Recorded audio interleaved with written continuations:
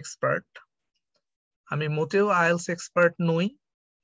এজন্য হচ্ছে আমার বলার মধ্যে ভুল ত্রুটি থাকতে পারে। আমি জাস্ট আমার যে আইএলস এর যে জার্নি ছিল, আমার যে অভিজ্ঞতা ছিল, সেই অভিজ্ঞতার আলোকে আমি তো মানে আপনাদের সাথে কিছু বিষয় শেয়ার করতে চাই। সো আমি একটু স্লাইড শেয়ার করে কিছু জিনিস আপনাদের সামনে নিয়ে আসতে চাই।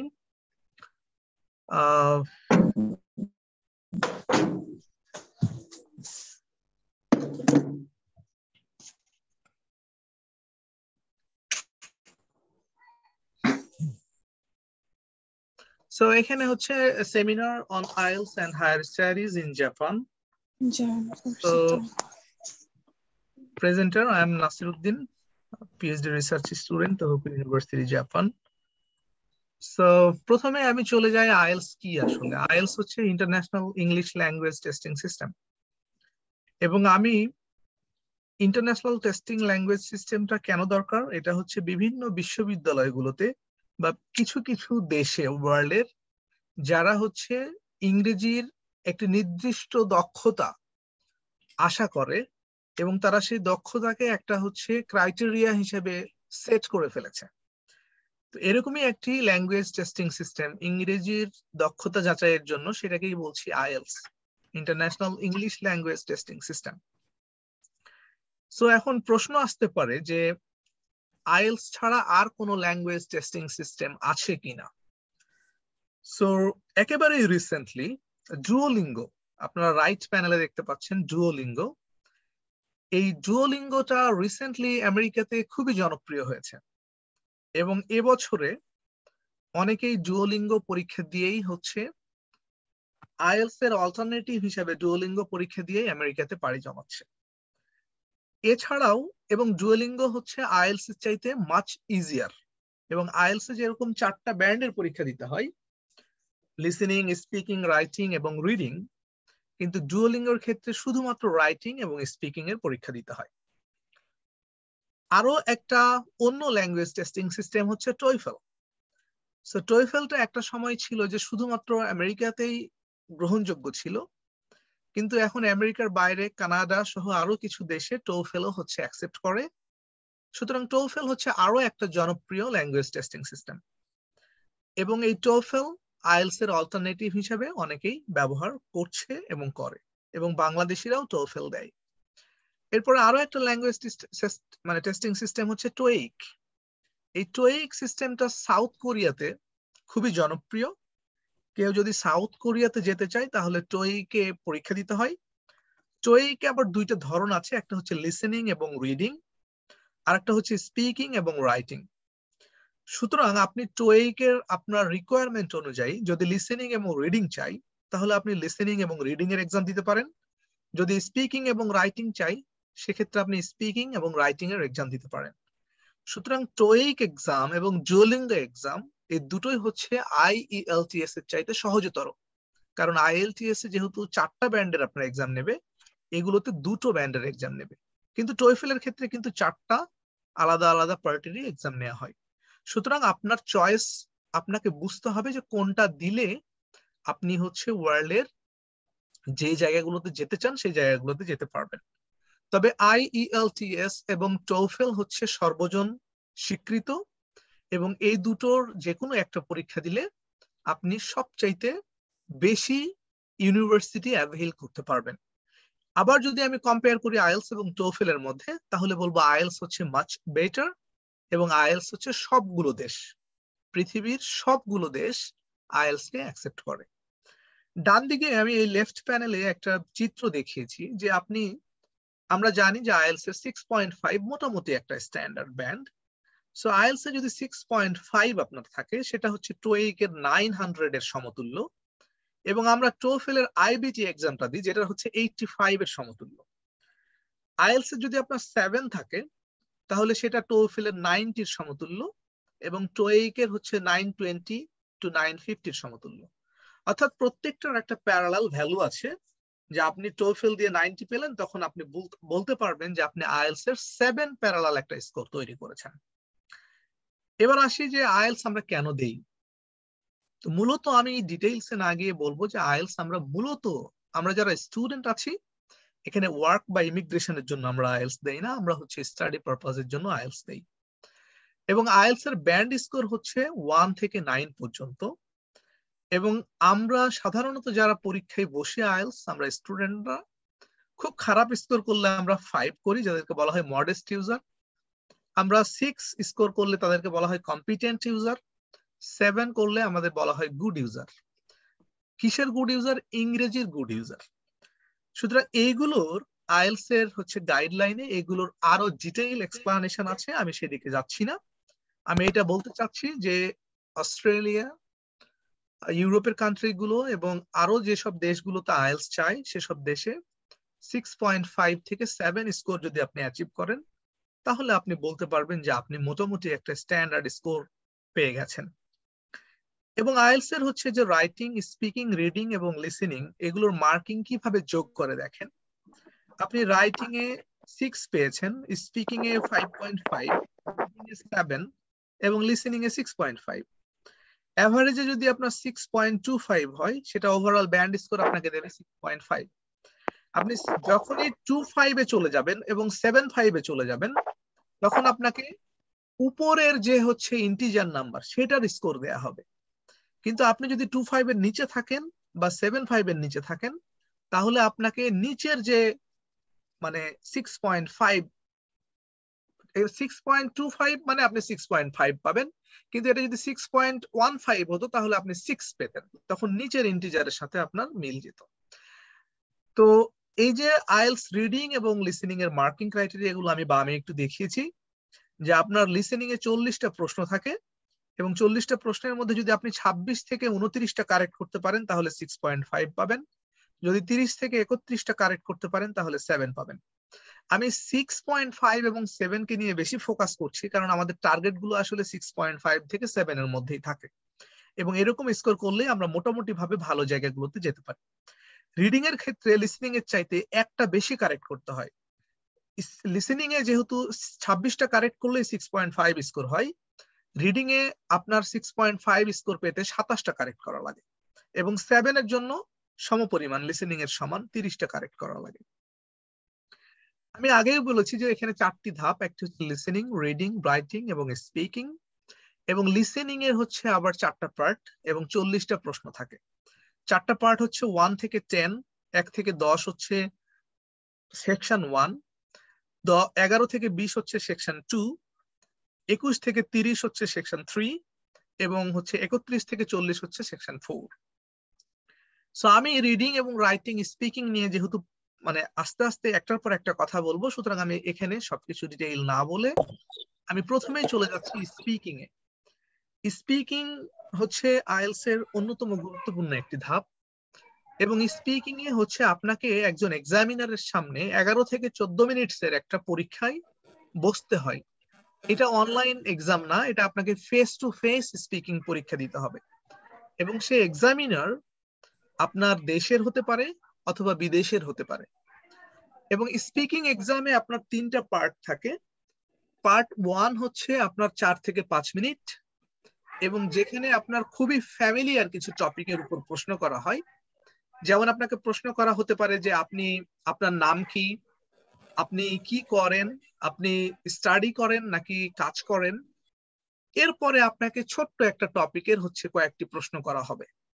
যেমন আপনি এখানে দেখেন যে সুইমিং নিয়ে আমি কয়েকটি প্রশ্ন এখানে লিখেছি। এটা লিখেছি আমি ক্যামব্রিজ 15, আইএলটিএস এর যে সবচেয়ে বিখ্যাত বই ক্যামব্রিজ সিরিজ। ক্যামব্রিজ সিরিজের 15 এর 3 নাম্বার যে লেসন আছে সেখান থেকে আমি এটা নিয়েছি। সুইমিং নিয়ে কিছু প্রশ্ন করা হয়েছে, এইটা পার্ট 1 এ প্রশ্ন করেছে। তার মানে আপনাকে বেসিক কিছু প্রশ্ন করার পরে সুইমিং নিয়ে কিছু প্রশ্ন করেছে। কি ধরনের প্রশ্ন করেছে? যে আপনি ছোটবেলায় সুইমিং করেছেন কিনা, আপনি এখন কতটা ঘন ঘন সুইমিং করেন, এবং এই ধরনের কিছু আপনাকে ছোট ছোট প্রশ্ন করা হবে এবং আপনি ছোট ছোট করে উত্তর দেবেন। পার্ট 1 এ আপনার হচ্ছে ইন ডিটেইলস আনসার তারা এক্সপেক্ট করে না।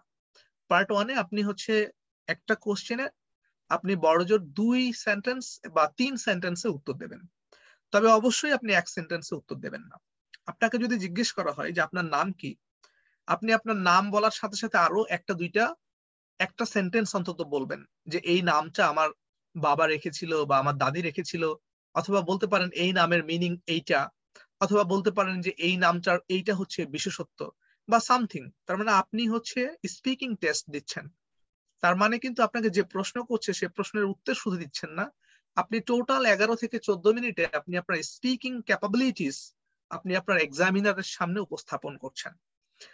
পার্ট 2 হচ্ছে কিউ কার্ড পার্ট। এটাকে বলা হয় কিউ কার্ড পার্ট, অথবা বলা হয় যে 2 মিনিটস টক, অথবা বলা হয় মনোলগ।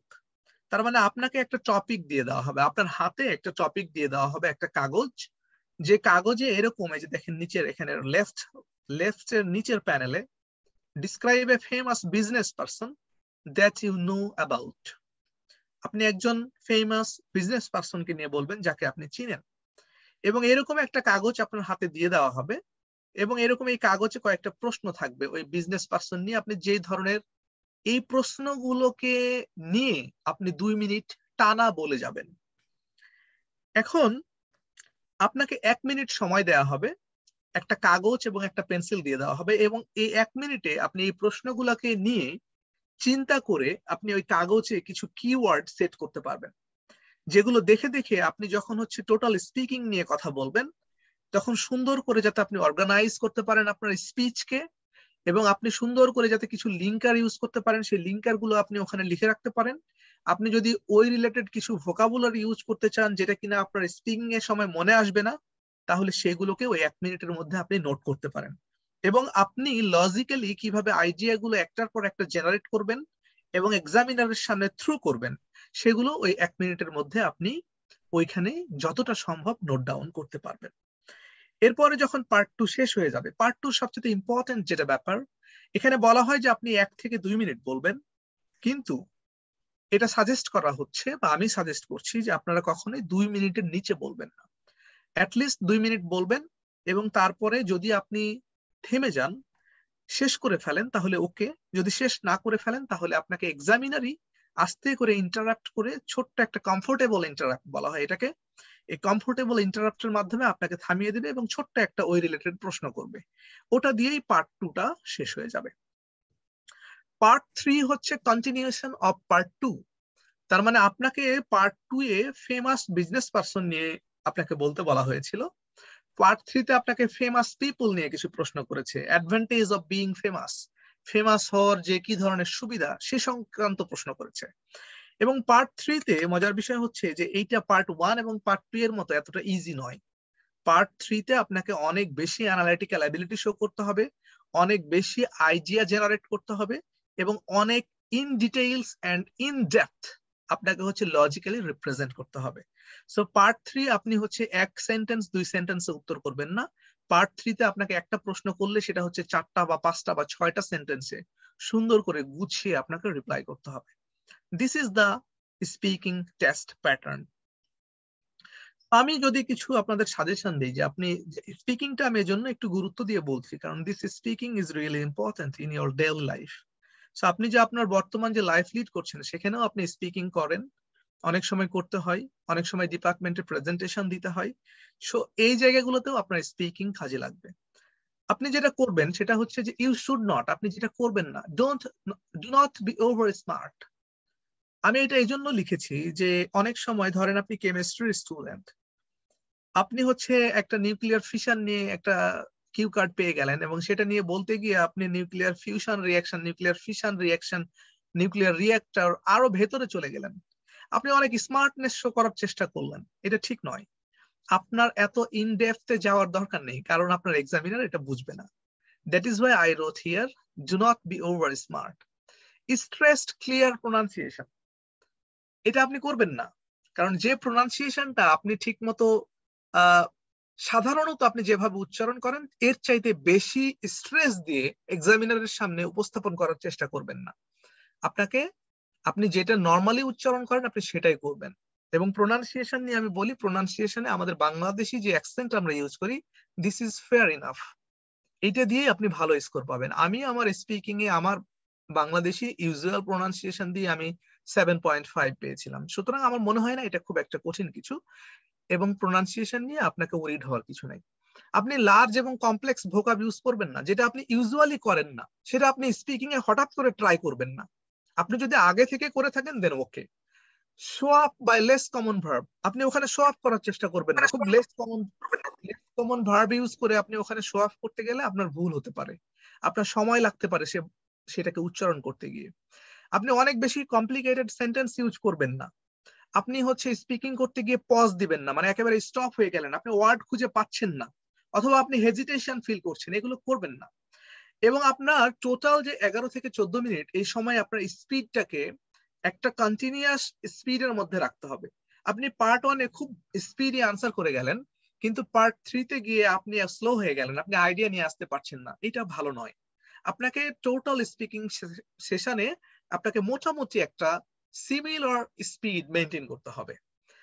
এবং আপনি আপনার অ্যাকসেন্ট নিয়ে মোটেও ওয়ারিড হবেন না, এবং আপনি বেশি বেশি ফিলার ইউজ করবেন না, লাইক ইউনো ইউনো ইউনো এরকম করে বেশি বেশি ফিলার ইউজ করবেন না, এটা নেগেটিভ।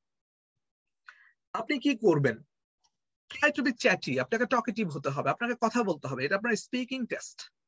আপনাকে কোয়াইট সিম্পল এবং ফ্লুয়েন্ট হতে হবে। আপনি খুব সিম্পলি, খুব ন্যাচারালি এবং খুব ফ্লুয়েন্টলি আপনি কথা বলবেন।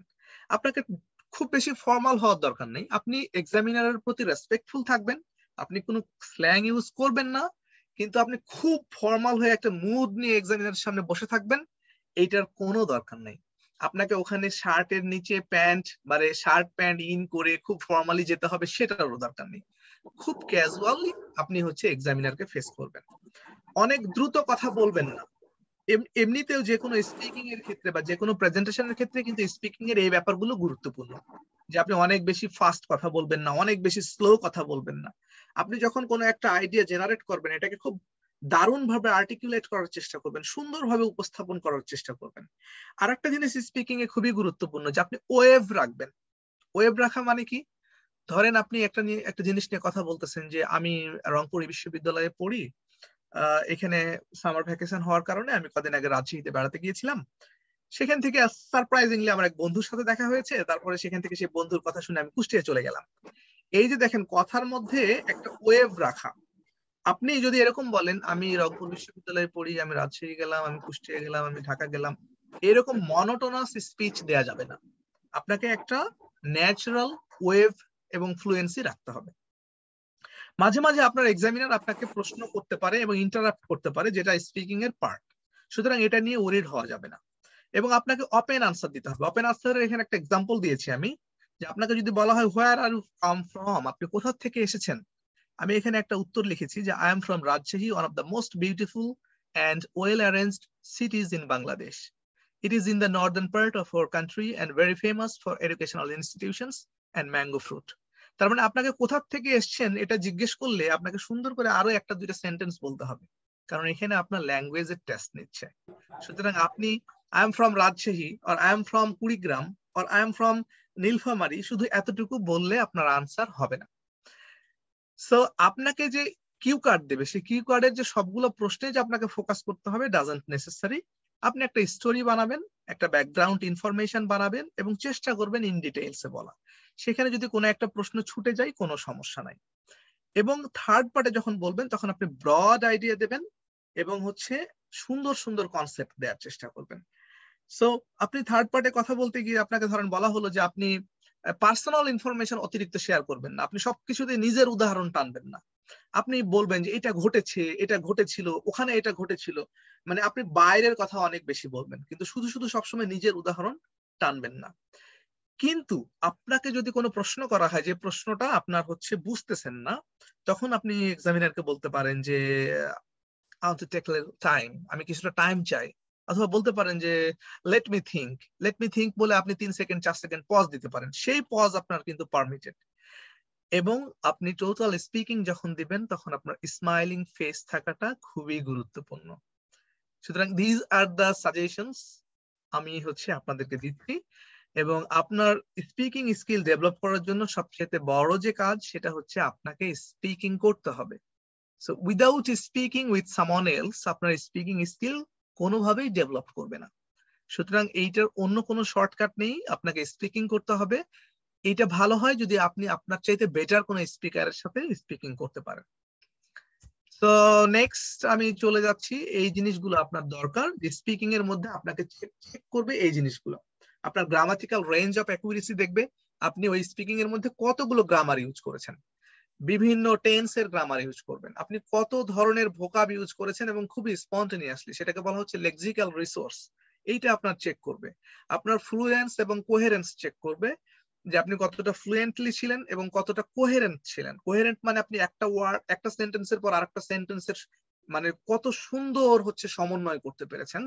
এবং আরেকটা হচ্ছে টাস্ক অ্যাচিভমেন্ট, আপনি টাস্ক অ্যাচিভমেন্ট কতটা সুন্দরভাবে করেছেন, আপনাকে যা বলা হয়েছে তার সবকিছু ঠিকভাবে কাভার করেছেন কিনা, এই জিনিসগুলোর উপর আপনার ব্যান্ড মার্কিং হয়। সুতরাং এই যে ক্রাইটেরিয়া গুলা, এগুলো শুধুমাত্র স্পিকিং না, এগুলো হচ্ছে রাইটিং, রিডিং এবং স্পিকিং, তিন ক্ষেত্রেই আপনার হচ্ছে গুরুত্বপূর্ণ।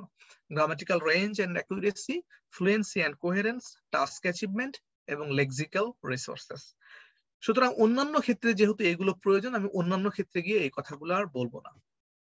আমি যাচ্ছি লিসেনিং এ। লিসেনিং হচ্ছে যে আমি আগেও বললাম যে লিসেনিং এর চারটা ধাপ। একটা হচ্ছে যে সেকশন 1, সেকশন 2, সেকশন 3 এবং সেকশন 4। তো সেকশন 1 এ সাধারণত একটা কনভারসেশন হয় এবং সেখান থেকে 10টা প্রশ্ন থাকে। সেকশন 2 তে সাধারণত একটা হচ্ছে মনোলগ থাকে, একজনই কথা বলে এবং সেখান থেকে আপনাকে প্রশ্ন খুঁজে বের করতে হয়। সেকশন 3 তে আর একটা কনভারসেশন হয়, এডুকেশনাল কনভারসেশন, এবং সেখান থেকে 10টা কোশ্চেন থাকে। এবং সেকশন 4 এ আরো একটা লেকচার ডেলিভার করা হয়, মনোলগ বলা হয় এটাকে, একজন কথা বলে, সেখান থেকে আপনাকে আরো 10টা প্রশ্নের উত্তর দিতে হয়। সো আমি যদি এগুলো নিয়ে আপনাদেরকে একটু ধারণা দিতে চাই, এটা হচ্ছে একটা ফর্ম কমপ্লিশন। আপনার একটা রেকর্ডিং বাজবে এবং সেই রেকর্ডিং থেকে আপনাকে শুনে শুনে আপনাকে উত্তর করতে হবে। ধরেন এখানে আপনি দেখতেছেন যে এখানে একটা অফিস নাম্বার, আপনার 1 নাম্বার প্রশ্ন একটা শূন্য স্থান, এখানে একটা অফিস নাম্বার হবে। তার মানে আপনাকে কি করতে হবে, আপনার রেকর্ডিং বাজার আগে আপনার হচ্ছে 30 সেকেন্ডস টাইম দেবে আপনার প্রশ্ন পড়ার জন্য। লিসেনিং এর সবচেয়ে গুরুত্বপূর্ণ হচ্ছে রেকর্ডিং শুরুর আগে আপনি কয়েকটা প্রশ্ন পড়ে ফেলা। ধরেন সেকশন 1 শুরু হলো, তার আগে আপনি সেকশন 1 এর প্রশ্নগুলো পড়ে ফেললেন এবং আপনি নিজের মাথায় ব্রেনে একটা গেজওয়ার্ক তৈরি করে ফেললেন যে কি কি ধরনের আনসার হতে পারে। যেমন ধরেন এখানে হাউস বা ফ্ল্যাট, আপনি moving to country Canada, house বা ফ্ল্যাট, তার মানে একটা ফ্ল্যাটে মুভ করবেন, তার মানে এখানে কি হতে পারে, ফ্ল্যাটের নাম্বার বলতে পারে, লাইক 17B। তার মানে আপনার মাথায় গেঁথে গেছে যে একটা ফ্ল্যাট নাম্বার এখানে বলবে, এখানে একটা স্ট্রিট নাম্বার বলবে, এখানে একটা সিটির নাম বলবে। তাহলে যখন রেকর্ডিং বাজবে তখন আপনার ফোকাস থাকবে একটা সিটির নাম কখন বলছে। এখানে যখন অফিস নাম্বার বলবে তখন আপনার ফোকাস থাকবে যে অফিস নাম্বারে 17A হতে পারে, 0072A হতে পারে, তার মানে এরকম নাম্বার বলতে পারে, অথবা কোন একটা হচ্ছে অ্যালফাবেট বলতে পারে। এখানে দেখেন ইনস্ট্রাকশনটা খুব important, no more than 2 words and or a number. তার মানে আপনি 2 ওয়ার্ডের বেশি লিখতে পারবেন না। এই জায়গাগুলোতে 2 ওয়ার্ড লিখতে পারবেন অথবা একটা নাম্বার, 1 ওয়ার্ড লিখতে পারবেন অথবা একটা নাম্বার, 2 ওয়ার্ড লিখতে পারবেন এবং একটা নাম্বার, 1 ওয়ার্ড লিখতে পারবেন এবং একটা নাম্বার। সুতরাং এই ইনস্ট্রাকশন বোঝাটাও খুব গুরুত্বপূর্ণ। এই ধরনের প্রশ্ন আসে যে দেখেন এখানে হচ্ছে কি বলছে, no more then 3 words and or a number, same টাইপের প্রশ্ন। বেশিরভাগই থাকে মাল্টিপল চয়েস এবং এরকম ফিল ইন দ্য ব্ল্যাঙ্ক। এটা আরেক ধরনের প্রশ্ন। দেখেন এখানে কয়েকটা লোকেশনের দেয়া আছে এবং বলছে যে রেকর্ডিং শুনে আপনাকে এই লেটার গুলোর কোনটার সাথে এগুলোর কোনটা ম্যাচ করে সেটা আপনাকে চিন্তা করতে হবে।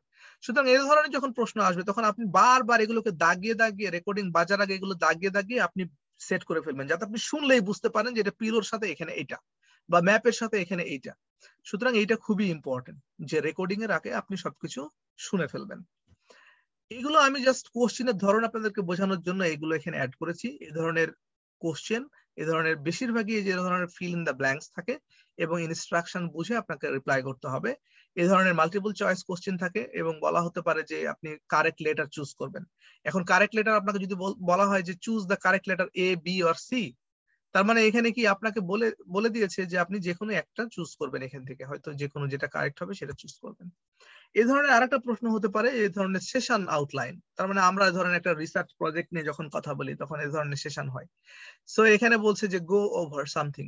সো এখানে আপনাকে আগে থেকে একটু ভাবতে হবে যে গো ওভার টাইপের কোনো কিছু যদি রেকর্ডিং এ পাই আমি এখানে সেটা বসাবো।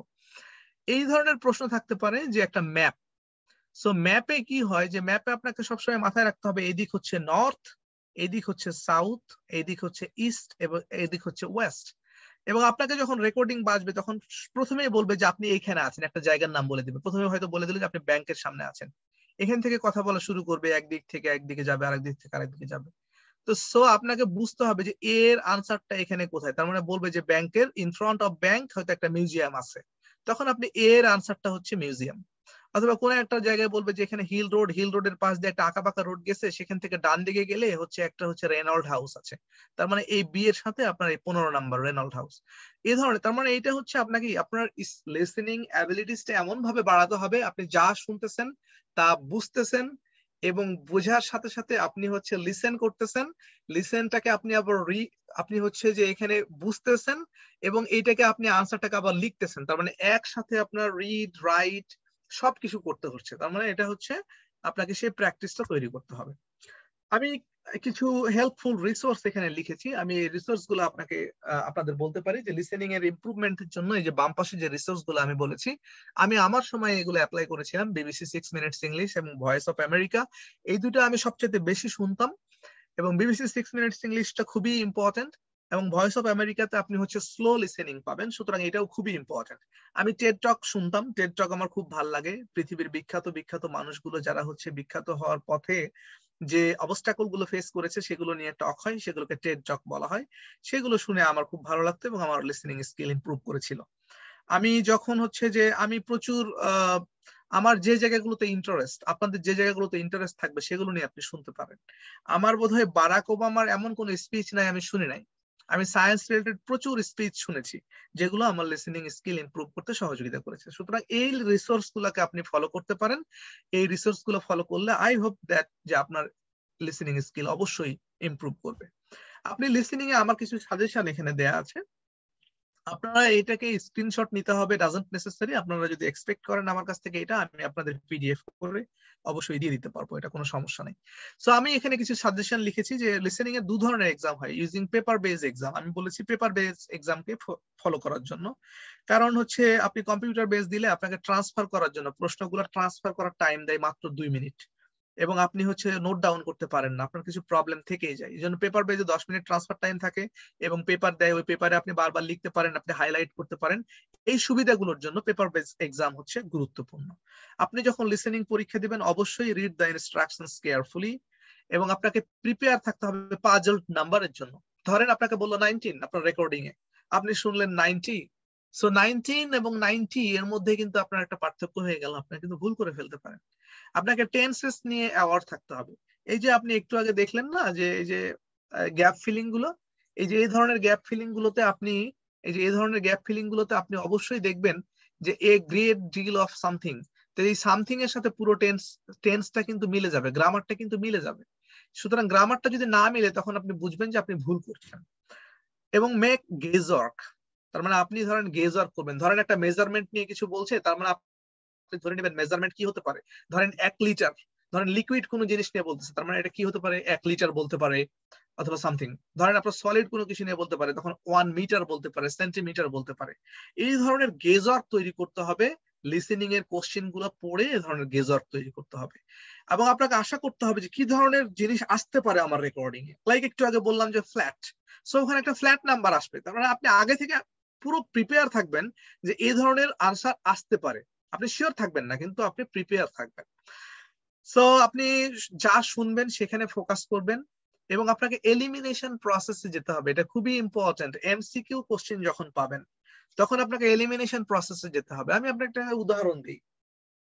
ধরেন একটা প্রশ্নে বললো যে হচ্ছে আপনার প্রশ্নে 3টা অপশন আছে, একটা হচ্ছে ট্রাক, একটা হচ্ছে যে ট্রেন, এবং আরেকটা হচ্ছে প্লেন। ট্রাক, ট্রেন এবং প্লেন। সো আপনার ওখানে ধরেন যে রেকর্ডিং এ এরকম বললো যে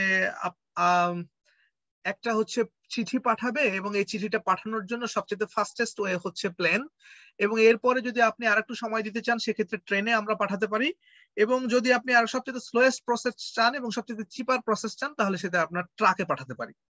তখন দেখা যাচ্ছে আরেকজন যে কথা বলছে, যে আসলে এই খামটা চাচ্ছে, সে বলতে পারে যে truck it's really very cheaper, but I want to go for fastest one.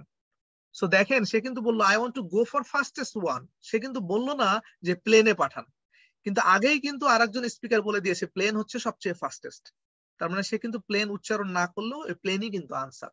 তার মানে আপনাকে হচ্ছে ট্রাক এবং মানে ট্রেনকে এলিমিনেট করতে হয়ে শুধু প্লেনকে দাগাতে হলো।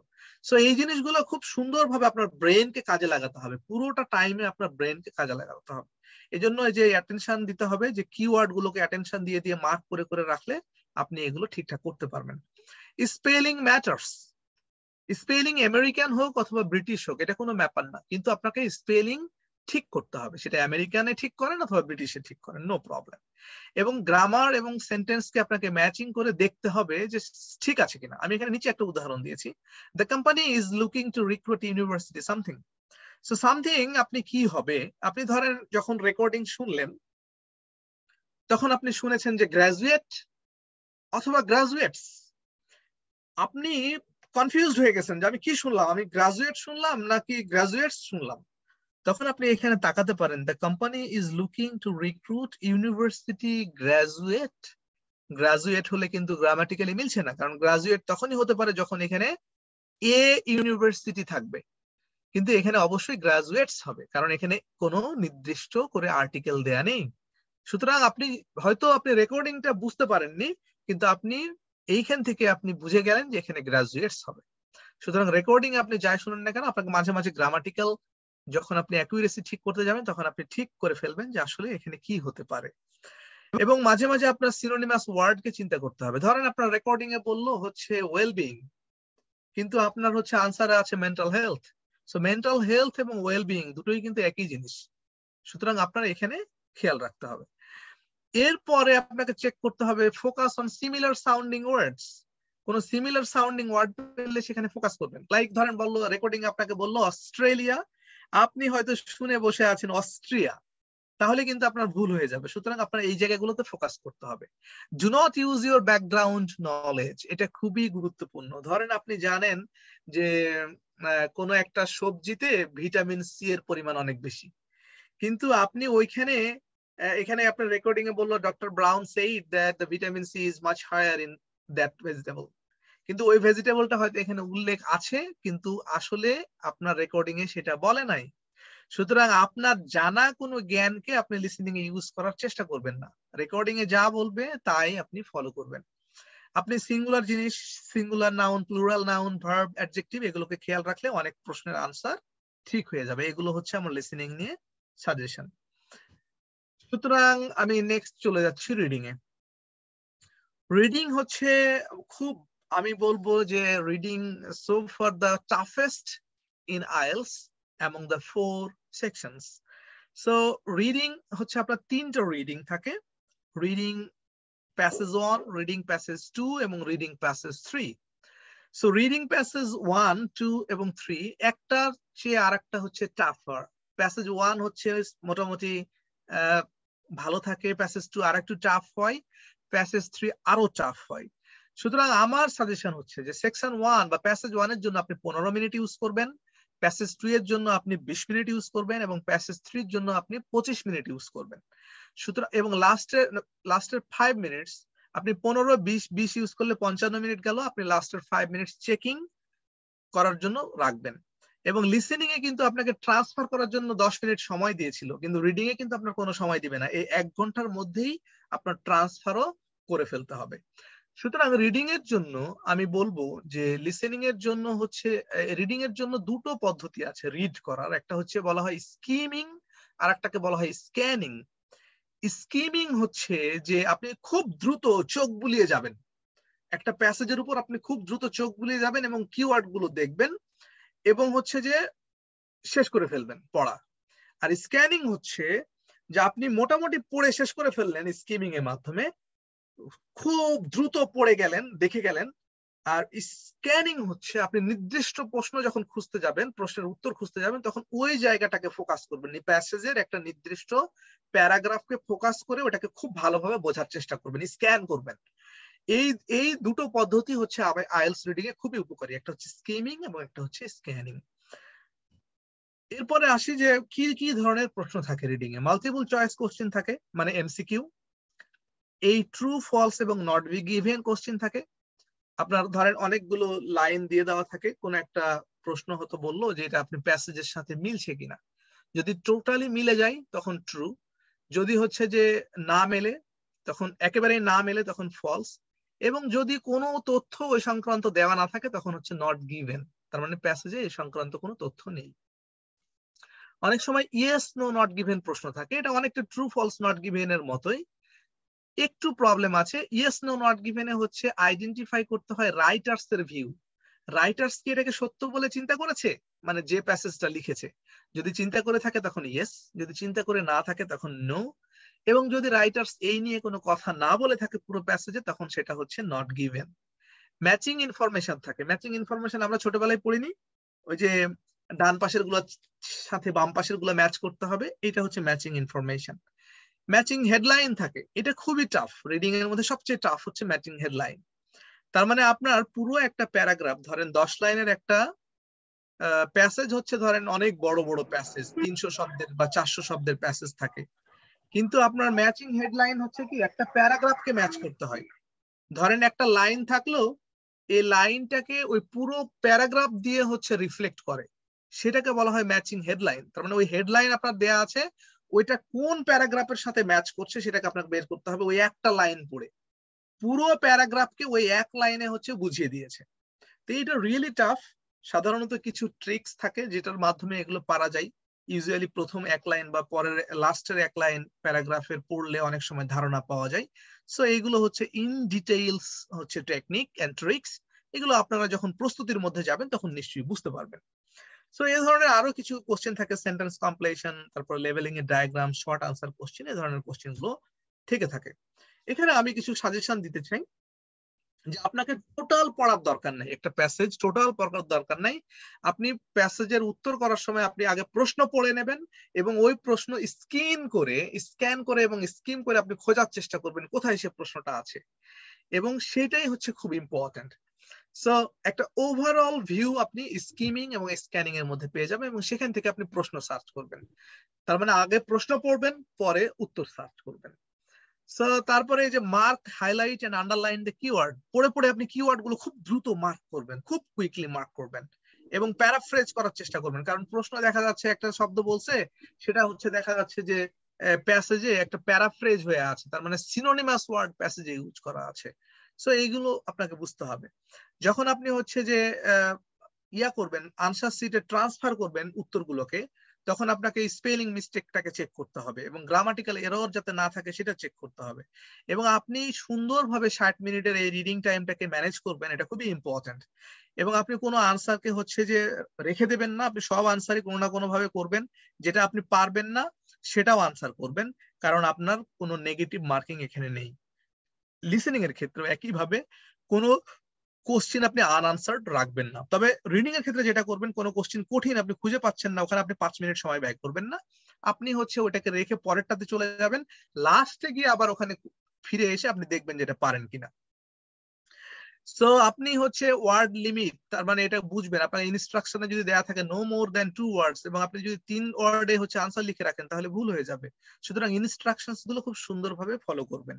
প্যাসেজে অনেক ইররেলেভেন্ট তথ্য থাকবে যেগুলোকে আপনি ইগনোর করবেন, যেগুলো থেকে আসলে কোনো তথ্য থাকে না।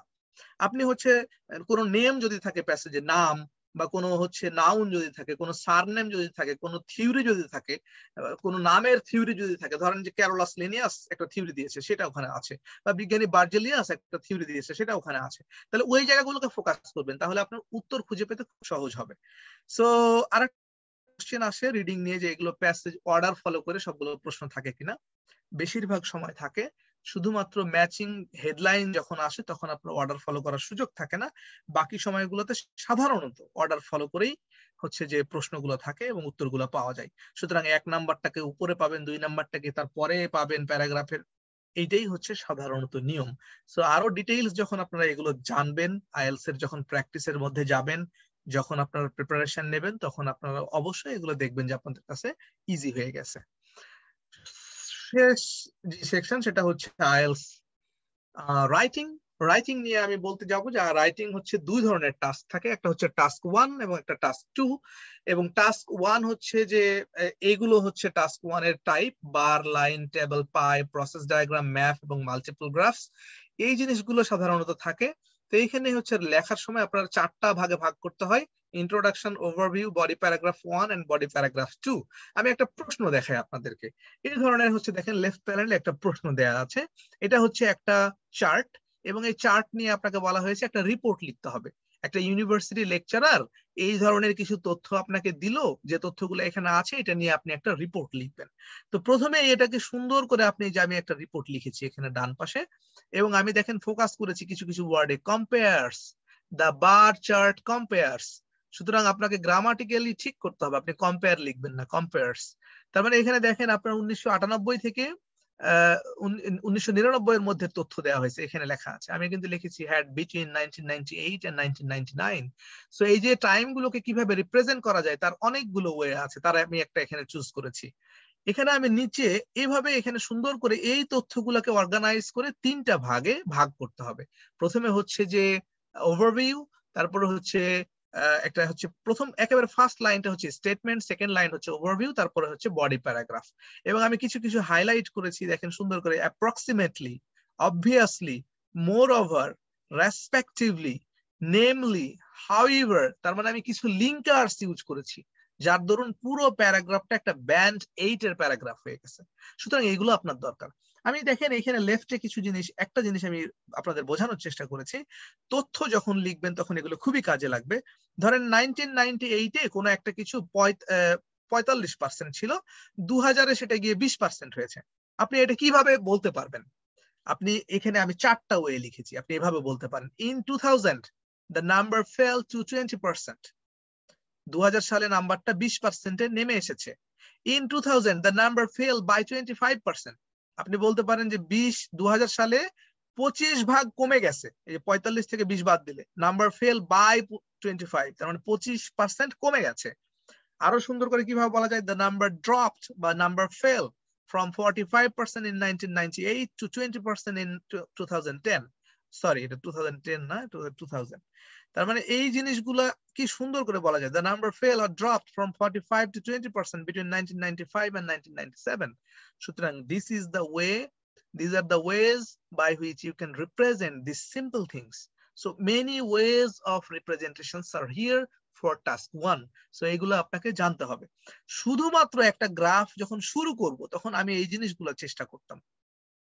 এখানে যেমন লিখেছি the bar chart compares, আপনি এখানে বলতে পারেন as the graph shows, it is clear from the graph, as is shown by the graph, it can be seen from the graph, as can be clearly seen from the graph, from the graph it is clear that, as is illustrated by the graph।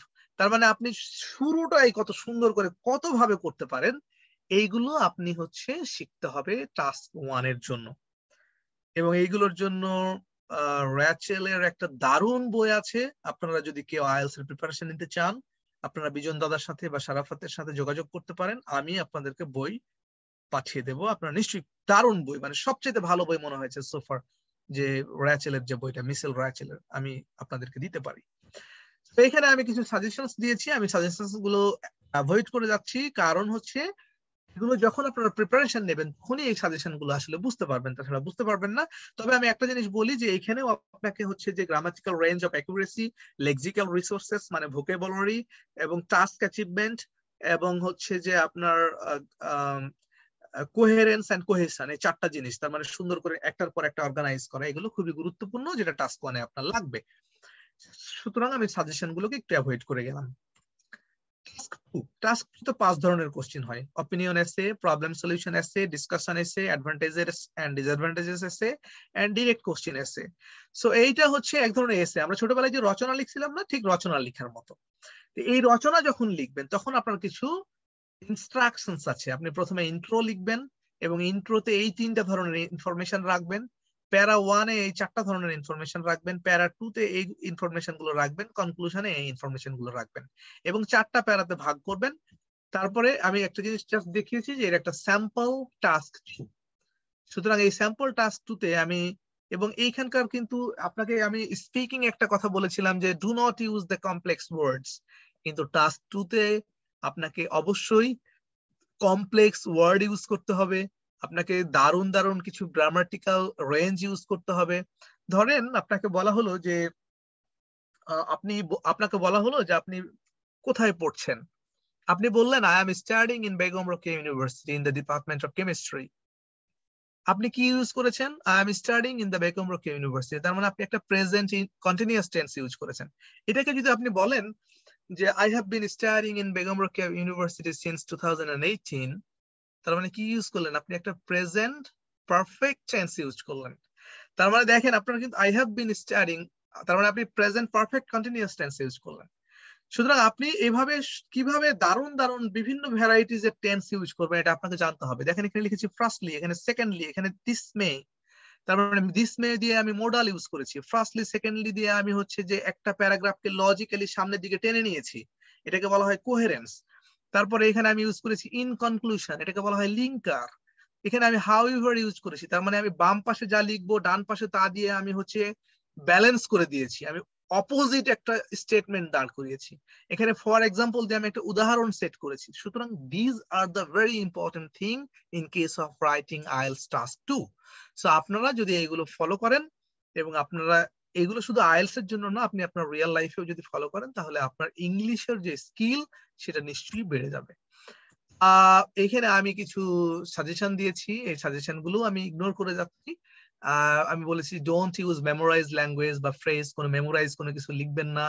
Complex sentence structure use করবেন, less common vocabulary use করবেন, এবং যেহেতু এটা writing সুতরাং আপনার spelling কে correct হতে হবে এবং আপনার এসে কে প্যারাগ্রাফ অনুযায়ী সুন্দর করে অর্গানাইজ করতে হবে এবং এটা দারুণ লজিক্যালি অর্গানাইজ করবেন, সুন্দর প্রগ্রেশন দেবেন, তার মানে একটার সাথে আরেকটা লিঙ্ক দারুণ ভাবে করবেন with linking phrase.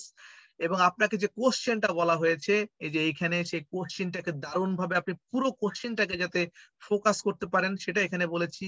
Answer all parts of the question, answer is relevant to the question. আপনাকে এমন আনসার করতে হবে যেটা কোশ্চেনের সাথে রেলেভেন্ট, যেটা কোশ্চেনে চাইনি সেটা আপনি বলবেন না।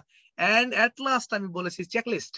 চেকলিস্ট মানে এগেইন আপনাকে দেখতে হবে গ্রামেটিক্যাল রেঞ্জ অফ অ্যাকুরেসি, কত ধরনের গ্রামার ইউজ করেছেন, লেক্সিক্যাল রিসোর্সেস, কত সুন্দর সুন্দর ভোকাবুলারি ইউজ করেছেন, সুইটেবল ভোকাবুলারি। আপনি এক জায়গায় শুধুমাত্র সিনোনিমাস ভোকাব একটা ইউজ করে ফেললেই কিন্তু হবে না, আপনাকে সেই জায়গাতে সেটা দারুণ ভাবে সুইটেবল হতে হবে। সুতরাং এইটা ইম্পর্টেন্ট। আপনি কোহেরেন্স এন্ড কোহেশন ইম্পর্টেন্ট, যে আপনি একটার সাথে আরেকটা কিভাবে দারুণ ভাবে আপনি একটা স্টোরি বিল্ড আপ করেছেন। এবং আপনার হচ্ছে এই জিনিসগুলো যদি আপনি ফলো করতে পারেন তাহলে আইএলটিএস এর একটা ভালো বেঞ্চ স্কোর টাস্ক 1 এবং টাস্ক 2 আপনি লিখে ফেলতে পারবেন। আইএলটিএস নিয়ে আমার কথা হচ্ছে, যেহেতু আপনারা হচ্ছে বেশিরভাগই আইএলটিএস এর প্রিপারেশনের মধ্যে এই সময় নেই, সুতরাং আমি ইন ডেপথ আইএলটিএস নিয়ে আপনাদেরকে বলি নাই বা বলার চেষ্টাও করি নাই। আমি জাস্ট একটা সিম্পল ধারণা দেওয়ার চেষ্টা করলাম যে আইএলটিএস এর এই 4টা ব্যান্ডে এই জিনিসগুলো আপনাকে ফলো করতে হবে। আর ভালো করার জন্য আমি বলবো যে আইএলটিএস এ আমার এক্সপেরিয়েন্স হচ্ছে রিডিং এ আমি 2015 এক্সাম দিয়ে আমি 7 পেয়েছি। কিন্তু আমার কাছে মনে হয়েছে যে রিডিং এর জন্য আপনি যদি রিডিং হ্যাবিট থাকে, ধরেন আপনি অনেক ইংরেজির বই পড়েন, বিভিন্ন নভেল পড়েন বা বিভিন্ন ধরনের হচ্ছে যে ম্যাগাজিন পড়েন বা পত্রিকা পড়ার অভ্যাস থাকে, তাহলে আপনার রিডিং ক্যাপাসিটি বাড়বে। রাইটিং এর জন্য হচ্ছে যে আপনি রাইট করবেন এবং অবভিয়াসলি আপনার রাইটিং যদি আপনি নিজে চেক করেন তাহলে আপনি রেকটিফাই করতে পারবেন না। আপনি রেকটিফাই তখনই করতে পারবেন যখন আপনার রাইটিং অন্য একজন রাইটার, অন্য একজন মানুষ যে কিনা ইংরেজিতে ভালো সে চেক করে, তাহলে দেখবেন যে রেগুলারলি আপনার হচ্ছে ফল্ট গুলো ধরিয়ে দেবে এবং আপনার রেগুলারলি হচ্ছে যে আপনার রাইটিং স্কিল হচ্ছে বাড়বে। সুতরাং আপনার যে কোনো স্কিল ডেভেলপ করার সময় অবশ্যই সেই স্কিল গুলো নিয়ে কাজ করবেন এবং সেই স্কিল গুলোকে ফল্ট ধরিয়ে দেওয়ার জন্য অবশ্যই একজনকে সাথে রাখবেন যে কিনা ভালো হয় যে আপনার চাইতে ইংরেজি ভালো জানে এরকম কেউ হলে। অবশ্যই নিজেরা গ্রুপ করতে পারেন এবং হচ্ছে প্র্যাকটিস করতে পারেন এবং হচ্ছে এটা নিয়ে হাস্যাত্মক বা ব্যঙ্গাত্মক কিছু করার দরকার নেই। বন্ধুদের বা আমাদের ভুল হতেই পারে, ভুল থেকেই আমরা শিখবো এবং আমরা সামনের দিকে এগিয়ে যাব। এই বলেই আমি আমার আইএলটিএস সংক্রান্ত সেমিনার এখানে শেষ করলাম। Thank you so much. আমি হায়ার স্টাডি ইন জাপান নিয়ে যে গুলো কথা বলার আছে সেগুলো আমি চাচ্ছি যে বিজন দাদা কথাগুলো বলে নিক, এরপরে যদি আমার মনে হয় যে কোনো তথ্য অ্যাড করার দরকার আছে আমি অ্যাড করব। আমি ফ্লোর ছেড়ে দিলাম। Thank you so much. Mostafa Kayum Shroff. Thank you so much Nasir ভাই, আপনার এত সুন্দর প্রেজেন্টেশনের জন্য। আমি মনে করি আমার স্টুডেন্টস যারা এখানে আছে তারা অবশ্যই খুব ভালো করে বিষয়টা বুঝতে পেরেছে এবং তাদের অনেক কাজে লাগবে। এ পর্যায়ে আমি আমার বিভাগের চেয়ারম্যান স্যার ডক্টর বিজন মোহন চাকি স্যারকে অনুরোধ জানাচ্ছি এটা প্রেজেন্ট করার জন্য। তার পূর্বে আমি ডক্টর বিজন মোহন চাকি স্যার সম্পর্কে একটু বলে নিচ্ছি। ডক্টর বিজন মোহন চাকি কুড়িগ্রাম জেলার উলিপুরে জন্মগ্রহণ করেন। বকশীগঞ্জ রাজিবিয়া হাই স্কুল থেকে তিনি এসএসসি এবং কুড়িগ্রাম সরকারি কলেজ থেকে এইচএসসি পাশ করেন। এরপর তিনি রাজশাহী বিশ্ববিদ্যালয়ের রসায়ন বিভাগে থেকে বিএসসি অনার্স এবং এমএসসি কমপ্লিট করেন। বিএসসি অনার্স এবং এমএসসি কমপ্লিট করার পরে doctor Bijan university of development অল্টারনেটিভসে lecturer হিসেবে তার কর্মজীবন শুরু করেন 2007 সালে। পরবর্তীতে এসজিএস এর ল্যাবরেটরি টেকনোলজিস্ট হিসেবে, বিসিআইসিতে অ্যাসিস্ট্যান্ট কেমিস্ট হিসেবে তিনি কাজ করেন। 28তম বিসিএস এর শিক্ষা ক্যাডারে তিনি দ্বিতীয় হন এবং কুড়িগ্রাম সরকারি মহিলা কলেজে 2010 সালে যোগদান করেন। পরবর্তীতে 2011 সালে বেগম রোকেয়া বিশ্ববিদ্যালয়ে কেমিস্ট্রি ডিপার্টমেন্টে লেকচারার হিসেবে যোগদান করেন। 2014 সালে ডক্টর বিজন নেক্সট স্কলারশিপ নিয়ে জাপানে ওসাকা ইউনিভার্সিটিতে পিএইচডি শুরু করেন এবং পিএইচডি সম্পন্ন করে 2018 সালে বাংলাদেশে ফিরে আসেন এবং পরবর্তীতে বিভাগে অ্যাসোসিয়েট প্রফেসর হিসেবে যোগদান করেন। 2022 সাল থেকে 2022 সালে তিনি রসায়ন বিভাগের চেয়ারম্যান হন। ব্যক্তি জীবনে তিনি দুইজন পুত্র সন্তানের জনক। আমি এমন একজন সফল মানুষকে আমাদের সামনে উপস্থাপন করবে তার এক্সপিরিয়েন্স, এটা নিয়ে আমি সত্যি খুবই আনন্দিত। তার মতো একজন মানুষ আমাদের সামনে তার অভিজ্ঞতাকে উপস্থাপন করবে। তো আমি বিজন স্যারকে অনুরোধ জানাচ্ছি তার প্রেজেন্টেশনটা শুরু করার জন্য। ধন্যবাদ। ধন্যবাদ মোস্তফা করিম সারাফত, আমার চেনাস্পদ ছোট ভাই। সে সঙ্গে আমাদের আরেকজন খুব প্রিয় মুখ সবারই, শুধু আমাদের প্রিয় মুখ না, নাসির উদ্দিন। তিনি রাজশাহী ইউনিভার্সিটি, তিনি Bangabandhu science and technology university এবং আমাদের কেমিস্ট্রির অন্যতম একজন প্রিয় মুখ। নাসিরের খুব প্রাণবন্ত লেকচার আমরা এনজয় করছিলাম। যাই হোক, আমি প্রথমে ক্ষমা চেয়ে নিচ্ছি সকলের কাছে। আমাকে শোনা যাচ্ছে? আমাকে শোনা যাচ্ছে? হ্যাঁ দাদা, শুনতে পাচ্ছি। জি দাদা, শোনা যাচ্ছে। আমার স্লাইড কি দেখা যাচ্ছে? হ্যাঁ জি দাদা, দেখা আচ্ছা, যাচ্ছে। আমি আপনি প্রথমে ওটাকে ক্ষমা ইয়া মোডে দিয়ে দেন, প্রেজেন্টেশন মোডে দিয়ে দেন। হ্যাঁ, দিয়ে দিই। আমি প্রথমে ক্ষমা চেয়ে নিচ্ছি। আসলে আমি খুব কফে ভুগছি 2 দিন ধরে, তো আমার এই জন্য কণ্ঠটা হয়তো খুবই অ্যানুয়ালি একটু ইয়ে হবে, পিক অ্যান্ড ডাউন হবে। আমি সেজন্য প্রথমে ক্ষমা চেয়ে নিচ্ছি। যদিও আমি যা যা বলবো আমার শিক্ষার্থীরা ক্লাসে আসলে অনেক কিছু এগুলো শোনা কথা হয়তো শুনবে, তারপরেও এটা তো একটা প্ল্যাটফর্ম।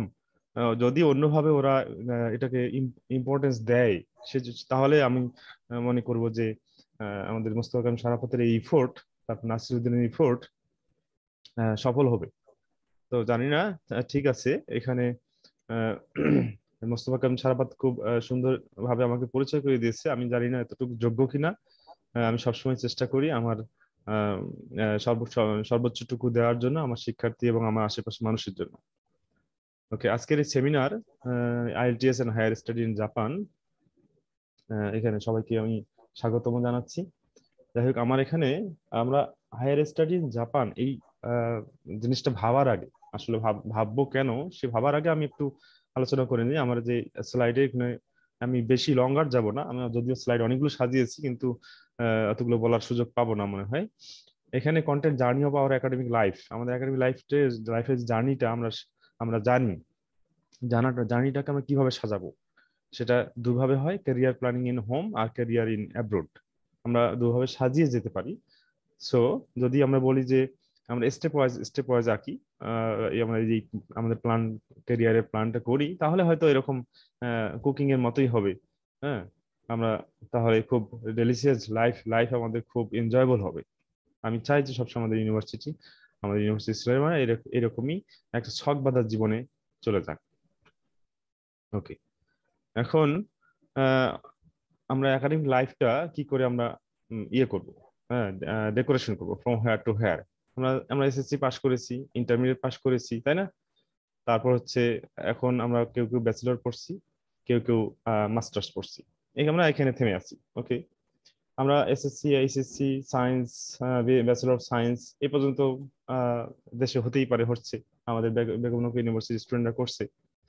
এখন যারা মাস্টার্স হবে বা মাস্টার্স পড়তে যাবে তারা এক ধরনের ভাবতে পারে, আবার যারা মাস্টার্স আন্ডার গোয়িং, মাস্টার্স পড়ছে অলরেডি, তারাও একটা তাদের কেরিয়ার চুজ করতে পারে। সেটা হলো তারা পিএইচডির জন্য বা হায়ার স্টাডির জন্য বাইরে যেতে পারে। অর্থাৎ তারা পিএইচডির জন্য বাইরে গিয়ে সেখানে জব, পোস্টডক বা আদার্স পরে শেষ করে, মানে মূলত তাদের টার্গেট এখন পিএইচডি ওরিয়েন্টেড হতে করতে পারে। অন্যদিকে যারা মাস্টার্স এখনো এন্ট্রি হয় নাই কিন্তু ব্যাচেলর আছে বা ব্যাচেলর পড়ছে, তারাও তাদের ক্যারিয়ারটা অন্যভাবে ডেকোরেশন করে নিতে পারে, অন্যভাবে চুজ করে নিতে পারে। তারা এমএসসিটাও বাইরে করতে পারে এবং সেই সঙ্গে তারপরে এমএসসি করার পরে নেক্সট চয়েস পিএইচডি করলে করতে পারে, অথবা তারা চাকরি বেছে নিতে পারে। সেটাও ডেভেলপ কান্ট্রি হোক, আমাদের আরো ভালো অপরচুনিটি কোনো ইউনিভার্সিটি হোক, বাইরে হোক, তারা এইভাবে দুইভাবে তারা কেরিয়ার চুজ করতে পারে। অর্থাৎ ব্যাচেলর পর্যন্ত বেগম রোকেয়া ইউনিভার্সিটি হোক, বঙ্গবন্ধু ইউনিভার্সিটি হোক, সেখান থেকে তারপর তারা তারা রাইট ট্র্যাকে যেতে পারে। এখন কথা হলো যে আমাদের বাংলাদেশের কেরিয়ার তো আমরা নর্মালি এর জানা। তো এই যে আমাদের যে পরবর্তীতে আমরা যে আমাদের স্বপ্ন থাকে, অনেকের স্বপ্ন থাকে কানাডা, আমেরিকা, অস্ট্রেলিয়া, এগুলোতে যাব। এগুলো যাওয়ার সময় আমরা কিছু কান্ট্রি আমরা এই মাস্টার্স পিএইচডির জন্য আমরা বেছে নিতে পারি, সেটাকে বলে ক্যারিয়ার ইন ট্রানজিট কান্ট্রিজ।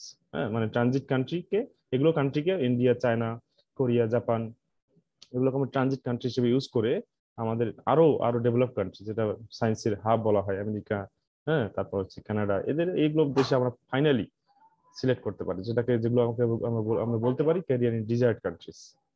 ওকে, এখন ক্যারিয়ার অপশন আমরা যদি বাংলাদেশে আমরা যদি ভাবি, বাংলাদেশের কথা ভাবি, তাহলে সহজে আমাদের সামনে আসে টিচিং, তারপর রিসার্চ, কিছু ফিল্ড আছে যেমন বিসিআইসি, তারপর হচ্ছে অ্যাটর্নিজ কমিশন, তারপর ইউনিভার্সিটি গুলো, তার ব্যাংক জব, হ্যাঁ, এগুলো আমাদের সামনে, এগুলো অহরহ আসে, আমরা জানি বিসিএস জবস, তারপর আদার গভর্নমেন্ট জবস আছে, তারপর হচ্ছে আমাদের কেমিস্ট্রি ফিল্ডের অনেক জব আছে, ফার্মাসিউটিক্যাল, ডিফারেন্ট ম্যানুফ্যাকচারিং ইন্ডাস্ট্রি আছে, কেমিক্যাল প্লান্ট আছে, কোম্পানিজ আছে, এছাড়াও গার্মেন্টস, টেক্সটাইল সেক্টর আছে। এগুলো আমরা নর্মালি জানি যে বাংলাদেশে যারা থাকবে তারা এগুলোকে আমরা বেছে নিতে পারবো এইসব জবের জন্য। এখন যারা হায়ার স্টাডির জন্য যাবে, এখন কোন দেশগুলো চুজ করতে পারে? কারণ আসলে তো টার্গেট মানুষের বিভিন্ন রকম, কিন্তু টার্গেট প্রথমে কিন্তু স্টুডেন্ট আমাদের বোঝে না, বা ওই বয়সে আসলে বোঝা সম্ভব হয় না। কারণ তারা তো আসলে উপর থেকে, নিচ থেকে দেখে, উপরে বুঝতে পারে না, হ্যাঁ, মানুষের এটা। তো আমরা যদি এই দেশগুলোকে বলি যে ট্রানজিট কান্ট্রিজ, কারণ প্রথমেই আমেরিকা, কানাডা, হ্যাঁ, অস্ট্রেলিয়া, এগুলোতে যাইতে হাই ইংলিশ রিকোয়ারমেন্ট লাগে, বা অন্যরকম প্রোফাইল, অন্যরকম স্টুডেন্ট, ওখানে কম্পিটিশন বেশি হয়, অন্যরকম ভালো রেজাল্ট প্রয়োজন হয় কখনো কখনো। তো সবারই সবকিছু কখনো অনেক সময় ম্যাচিং করে না ওই ইউনিভার্সিটিগুলোতে অ্যাপ্লিকেশন করার সময়। আরো অবস্টাকেল কিছু আছে যেটা এখন আমাদের স্টুডেন্টরা অ্যাপ্লিকেশন করতে গিয়ে বুঝবে যে American, Canadian, Australian ইউনিভার্সিটিগুলোতে primarily application করতে অনেক বেশ একটা হ্যান্ডসাম অ্যামাউন্টের প্রয়োজন হয়, টাকা পয়সা। সেই অ্যামাউন্টটা কিন্তু আমাদের এশিয়ান যে কান্ট্রিগুলোতে, এই কান্ট্রিগুলোতে অ্যাপ্লিকেশন সময় প্রয়োজন হয় না। এটা হচ্ছে মোস্ট ক্রুশিয়াল, আমাদের স্টুডেন্টরা হয়তো বুঝতে পারে না জন্যই প্রথমেই আমেরিকান, কানাডিয়ান ইউনিভার্সিটি গুলোতে অ্যাপ্লিকেশন করতে গিয়ে যখন দেখে একটা মোটা অঙ্কের টাকা প্রয়োজন, অ্যাপ্লিকেশন ফি এবং আদার্স, তখন তারা পিছিয়ে আসে, তখন মনে করে এই প্রসেসটা ডিফিকাল্ট। হ্যাঁ, কিন্তু এই প্রসেসটা, ওই ডিফিকাল্ট প্রসেসে যাওয়ার প্রয়োজন হয় না যদি তারা সঠিক বিষয়টা জানে যে আমাদের এশিয়ান ডেভেলপ কান্ট্রিগুলোতে তারা যদি গেটওয়ে হিসাবে ইউজ করে, যেমন কোরিয়া, জাপান, চায়না, তারপর ইভেন হংকং, তারপর হচ্ছে আমাদের ইন্ডিয়া, এই কান্ট্রিগুলো আমাদের গেটওয়ে হতে পারে। হ্যাঁ, তো এগুলোকে আমরা ট্রানজিট কান্ট্রি হিসেবে বলতে পারি। এই ট্রানজিট কান্ট্রিগুলোতে হবে কি, এই কান্ট্রিগুলোতে সহজেই মাস্টার্স এনরোলমেন্ট, সহজেই পিএইচডি এনরোলমেন্ট করা যায়, মোটামুটি সহজ, খুব খুব যে কঠিন তাও না, খুব যে আবার সহজ তাও না, কিন্তু ইফোর্টটা যেটা আমাদের আগে নাসির বলেছে যে শুধু 6 মাস থেকে 1 বছর একটা ইফোর্ট লাগবে, সেটা ইংলিশে স্কোর করেই হোক বা এই এই বাইরে যাওয়ার জন্য যে লক্ষ্যটা ঠিক করা। এখন কি করতে হবে? তার মানে এখানে আমাদের ব্যাচেলর ডিগ্রি থাকতে হবে। কেউ কেউ যদি মাস্টার্স বা মাস্টার্স করার জন্য যায় তাদের ব্যাচেলর ডিগ্রি থাকতে হবে, আর যদি পিএইচডি করার জন্য যেতে চায় তাদের মাস্টার্স ডিগ্রি থাকতে হবে বা এমফিল থাকতে হবে, আর পিএইচডি করতে হবে বাইরে। এটা হচ্ছে লক্ষ্য। হ্যাঁ, আর কেউ কেউ চুজ করতে পারে এইসব কান্ট্রিতে যে মানে কাজ করার জন্য, অর্থাৎ সরাসরি জব নিয়ে যাওয়ার জন্য। তো এটা এই ক্ষেত্রে আমরা কখনোই আমরা ইয়ে করি না, খুব একটা এনকারেজ করি না, কারণ আমাদের স্টুডেন্টরা খুব নর্মালি মেরিটোরিয়াস, তারা হায়ার স্টাডি করতে সবসময়ই সক্ষম। হ্যাঁ, যাই হোক, এখন আমরা ডিজার্ট কান্ট্রিগুলোর কথা বলেছি, যে USA, Canada, Australia, Germany, European union, New Zealand, এগুলো নর্মালি, এগুলো ডিজার্ট কান্ট্রি কেন? এগুলো তো অনেক অনেক আমরা ইয়ে জানি যে এগুলো এই এই দেশগুলো আহ, মানে আমাদের বাংলাদেশের জন্য পার্মানেন্ট সিটিজেনশিপ দিতে পারে, পার্মানেন্ট সিটিজেনশিপ, এবং এরা সব ফ্যাসিলিটিস দিক দিয়ে বিশ্বের সবচেয়ে সেরা। হ্যাঁ, কারণ আমরা আমরা আমাদের আমাদের কেরিয়ার, যে কোনো ইয়ে থেকে, ফিল্ড থেকে একটা পার্মানেন্ট একটা কেরিয়ার বিল্ড আপ করতে পারি এসব কান্ট্রিতে, যেগুলো আবার আমাদের এশিয়ান কান্ট্রিগুলোতে খুব ডিফিকাল্ট। এশিয়ান কান্ট্রিগুলোতে মাস্টার্স পিএইচডি করাটা ইজিয়ার, কিন্তু কেরিয়ার ডেভেলপ করা, লাইফ গ্যারান্টেড কেরিয়ার ডেভেলপ করা খুব কঠিন।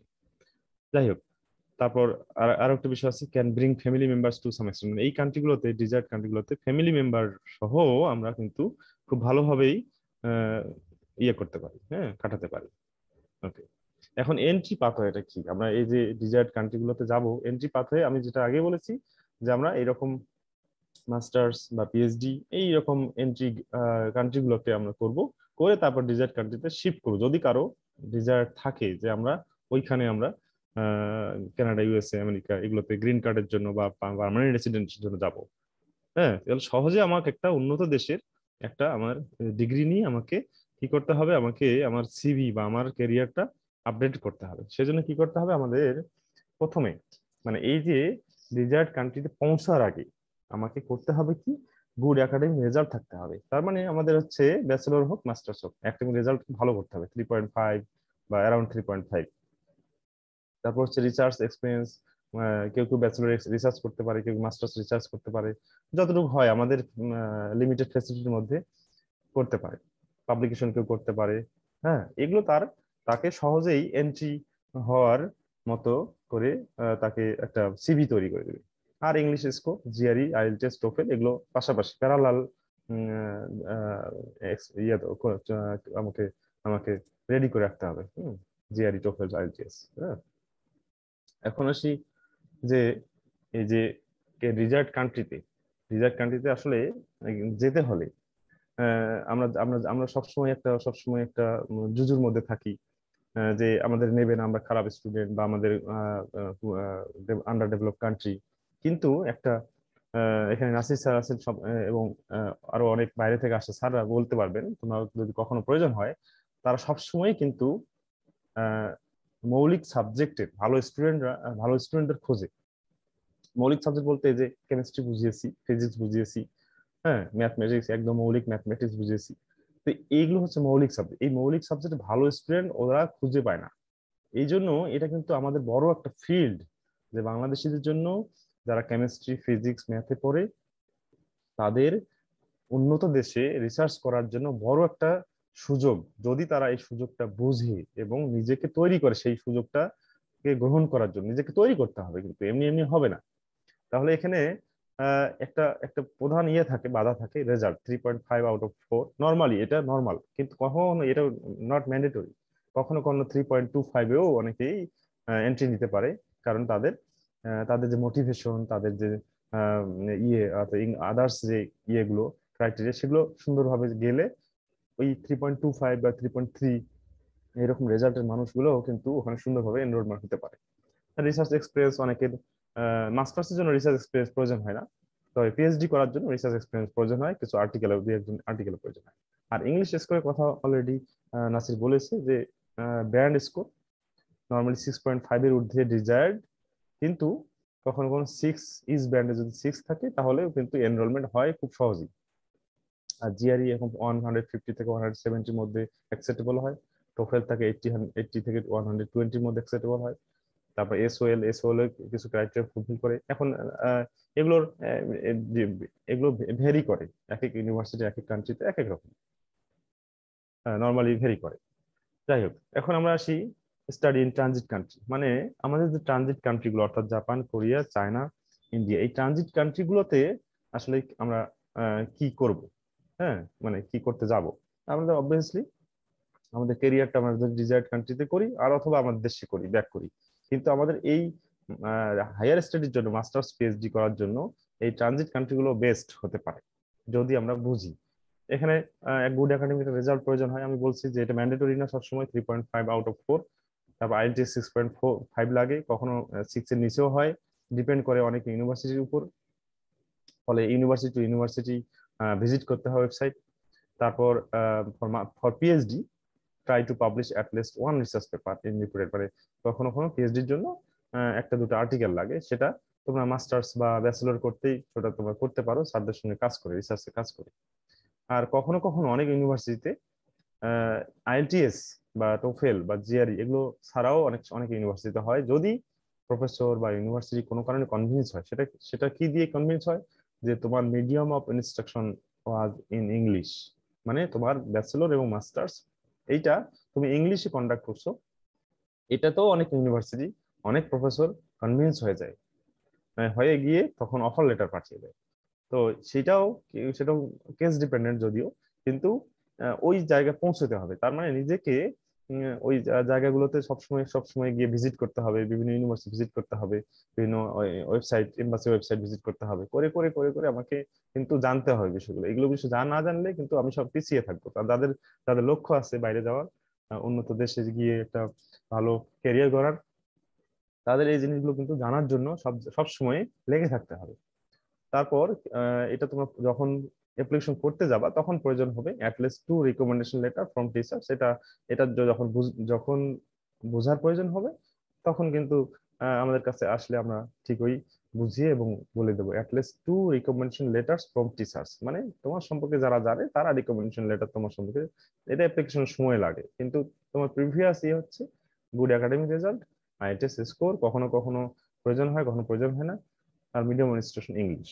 তবে সবসময় রেডি থাকতে হবে যে ইংলিশ স্কোর যেন ভালো থাকে।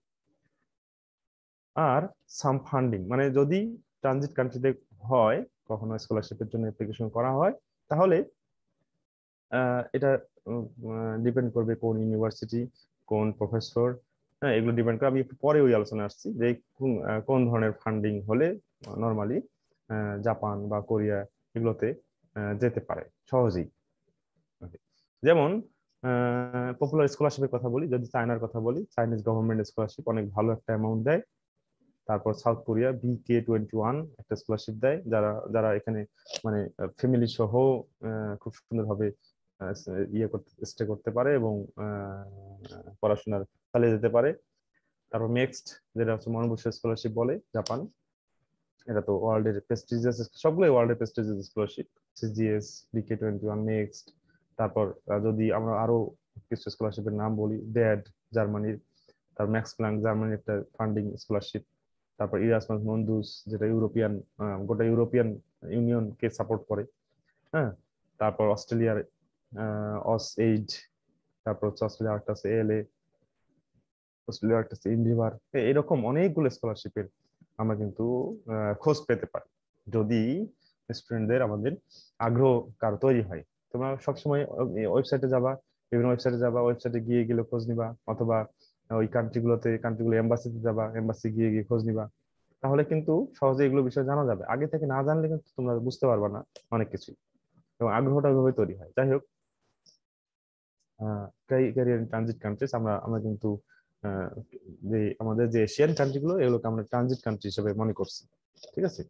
তার মানে এগুলো আমাদেরকে আমাদের ক্যারিয়ারটাকে অনেক ভালো জায়গায় পৌঁছে দেবে। এখন আমাদের কি প্রয়োজন, যদিও বলেছি আগে যে স্টাডি ব্যাচেলর ডিগ্রি এগুলো আমরা করব এখানে। কেউ কেউ মাস্টার্সও করতে পারে, কেউ পিএইচডি করতে পারে। আমাদের কারণ প্রয়োজন হচ্ছে আমাদের পার্মানেন্ট রেসিডেন্ট, টেম্পোরারি রেসিডেন্ট হচ্ছে আমাদের প্রয়োজন আছে ডিজায়ার্ড কান্ট্রিতে। এবার আসি এন্ট্রি টু জাপান, মানে আমরা জাপানে কিভাবে এন্ট্রি পেতে পারি, এন্ট্রি পেতে পারি। তো সেইখানে আমাদের দুই প্রকার ওয়ে আছে। হুম, দুই প্রকার ওয়ে আছে, জাপানিজ ইউনিভার্সিটি রিকমেন্ডেশন আর আছে জাপানিজ এম্বাসি রিকমেন্ডেশন। এটা খুব যারা জাপানে গেছে বা জাপানে পড়াশোনা করেছে তারা সবাই মোটামুটি জানে যে এই দুইভাবে জাপানে এন্ট্রি করা সম্ভব। Japanese university recommendation, Japanese embassy recommendation. অর্থাৎ রিকমেন্ডেশন বলতে এই জাপানিজ ইউনিভার্সিটি রিকমেন্ডেশন যে ইউনিভার্সিটি যারা যে অ্যাপ্লিকেশন করবে তাকে ইউনিভার্সিটি নেবে, নিয়ে কোনো একটা স্কলারশিপ দেবে, দিয়ে তাকে পিক করবে। এটা হচ্ছে জাপানিজ ইউনিভার্সিটি রিকমেন্ডেশন। আর জাপানিজ এম্বাসি রিকমেন্ডেশন হচ্ছে তো ক্যান্ডিডেট সরাসরি এম্বাসিতে অ্যাপ্লিকেশন করবে, এম্বাসি বাকি সবকিছু রিকোয়ারমেন্ট, বাকি সবকিছু প্রসিডিউর সবকিছু ম্যানেজ করবে। আমি স্টেপ বাই স্টেপ আসছি। Japanese university recommendation. Japanese university can pick you providing government scholarship or some other fund. তার মানে জাপানিজ ইউনিভার্সিটিতে সরাসরি অ্যাপ্লিকেশন করতে হবে, করার পরে ইউনিভার্সিটি চুজ করবে। যদি তোমাকে মেক্স স্কলার দেওয়া সম্ভব তাহলে মেক্স স্কলারশিপের জন্য তোমাকে স্ক্রিনিং এ পাঠাবে। আর যদি দেওয়া সম্ভব না হয় অর্থাৎ স্ক্রিনিং যদি ফেল হয় তখন প্রফেসর বা ইউনিভার্সিটি বলে যে তুমি এই আদার্স ফান্ডিং স্কলারশিপের জন্য অ্যাপ্লিকেশন করো। তখন কিন্তু ওই রেসপেক্টিভ ফান্ডিং বা স্কলারশিপ জন্য অ্যাপ্লিকেশন করলে তখন এটা হয়তো ম্যানেজ হয়ে যায়। ফলে সবসময় যে গভর্নমেন্ট স্কলারশিপ হবে এটা ইয়ে না, এটা না হলেও চলে। আচ্ছা, apply directly to the professor office, মানে এই জন্য জাপানিজ ইউনিভার্সিটি রিকমেন্ডেশন যদি স্কলারশিপ পেতে হয় তাহলে কি করতে হয় যে ডিরেক্টলি প্রফেসর বা অফিস অফ দ্য ইউনিভার্সিটিতে অ্যাপ্লিকেশন করতে হয়। এখন এইখানে জাপানিজ ইউনিভার্সিটি রিকমেন্ডেশন এটা হচ্ছে সবচেয়ে সহজ উপায়, সহজ উপায় জাপানে স্টাডি করার জন্য। সহজ উপায় এই জন্য যে এখানে আমরা আমরা অনেকে জানি না, অনেকে কিন্তু ওখানে আন্ডার গ্রাজুয়েট করার জন্য যায়, অর্থাৎ ইন্টারমিডিয়েট পাস করে ওখানে এমবাসিতে পরীক্ষা হয়, ওখানে আন্ডার গ্রাজুয়েট করতে যায় অর্থাৎ ব্যাচেলর করতে যায়, আর আরেকটা হচ্ছে মাস্টার্স পিএইচডি করতে যায় এই ইউনিভার্সিটি রিকমেন্ডেশন। এখন ইউনিভার্সিটি রিকমেন্ডেশনটা কি আমি এখানে একটা ডিফাইন করার চেষ্টা করেছি। University recommendation is a type of selection that students are recommended to make by the Japanese university which will accept you as a research student। মানে যদি মেক্স স্কলারশিপ হয় তাহলে ইউনিভার্সিটি রিকমেন্ডেশন এইভাবে হবে যে তারা একটা সিলেকশন প্রক্রিয়া মাধ্যমে যাবে এবং তাদেরকে মহানবর্ষ স্কলারশিপের জন্য তারা ইয়ে করবে, সাজেস্ট করবে, এবং তারা একটা নির্দিষ্ট স্ক্রিনিং প্রসেসে যাবে।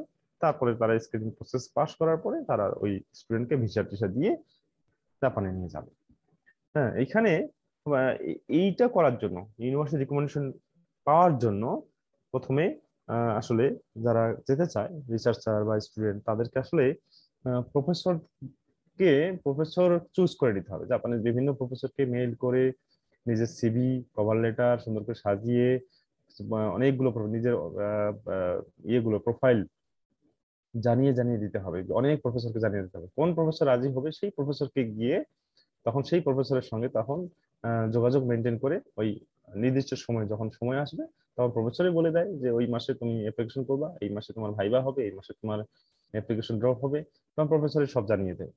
তাহলে ওই প্রসেসে যাওয়ার জন্য করতে হয় যে we have to choose and select professor, right professor for me. ওই কাজটা করার জন্য আমাকে এই প্রফেসর খুঁজতে হয়। এখন এই করার জন্য কি হলে by cover letter contain motivation, মানে আমার একটা কভার লেটার সাজাতে হবে যেখানে তোমার মোটিভেশন থাকবে যে ওই প্রফেসরের ওই ফিল্ডে কেন আমি রিসার্চ করব, কেন আমি পছন্দ করি, এই ধরনের কিছু কথা থাকবে কভার লেটারে। এবং সঙ্গে সিভি যুক্ত করতে হবে, নিজের সিভি যুক্ত করে এই রকম করে পাঠাতে হয়।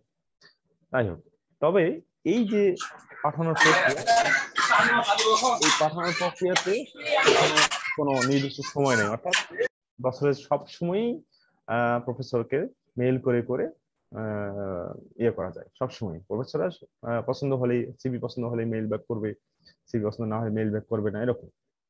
কিন্তু অ্যাপ্লিকেশন প্রক্রিয়া হয়তো নির্দিষ্ট সময় হয়, কিন্তু এই যে প্রফেসর চয়েসের প্রক্রিয়া এটা সারা বছর ব্যাপী সবসময় চলে।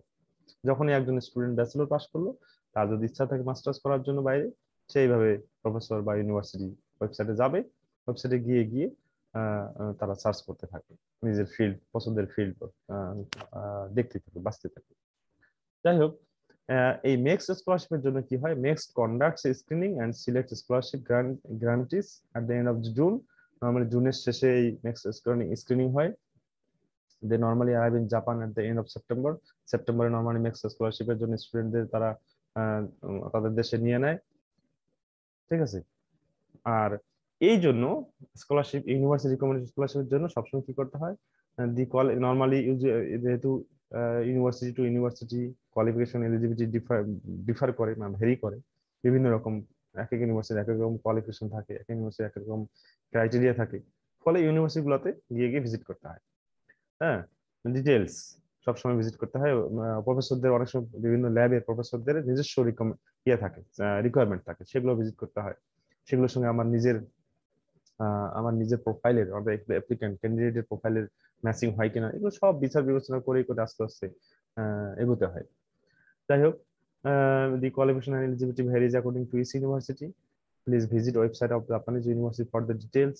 Please visit website of each Japanese university for the details. তারপর the application period normally starts in November December, মানে নেক্সট স্কলারশিপে হোক, নরমালি জাপানিজ ইউনিভার্সিটি গুলো অন্যান্য স্কলারশিপের জন্য অ্যাপ্লিকেশন গুলো এই সময় নেয়, নভেম্বর থেকে ডিসেম্বর, এবং সার্কুলারও ওই সময় থাকে। এমবাসিতে যদি সার্কুলার দেখি তাও এই নভেম্বর ডিসেম্বর থাকে।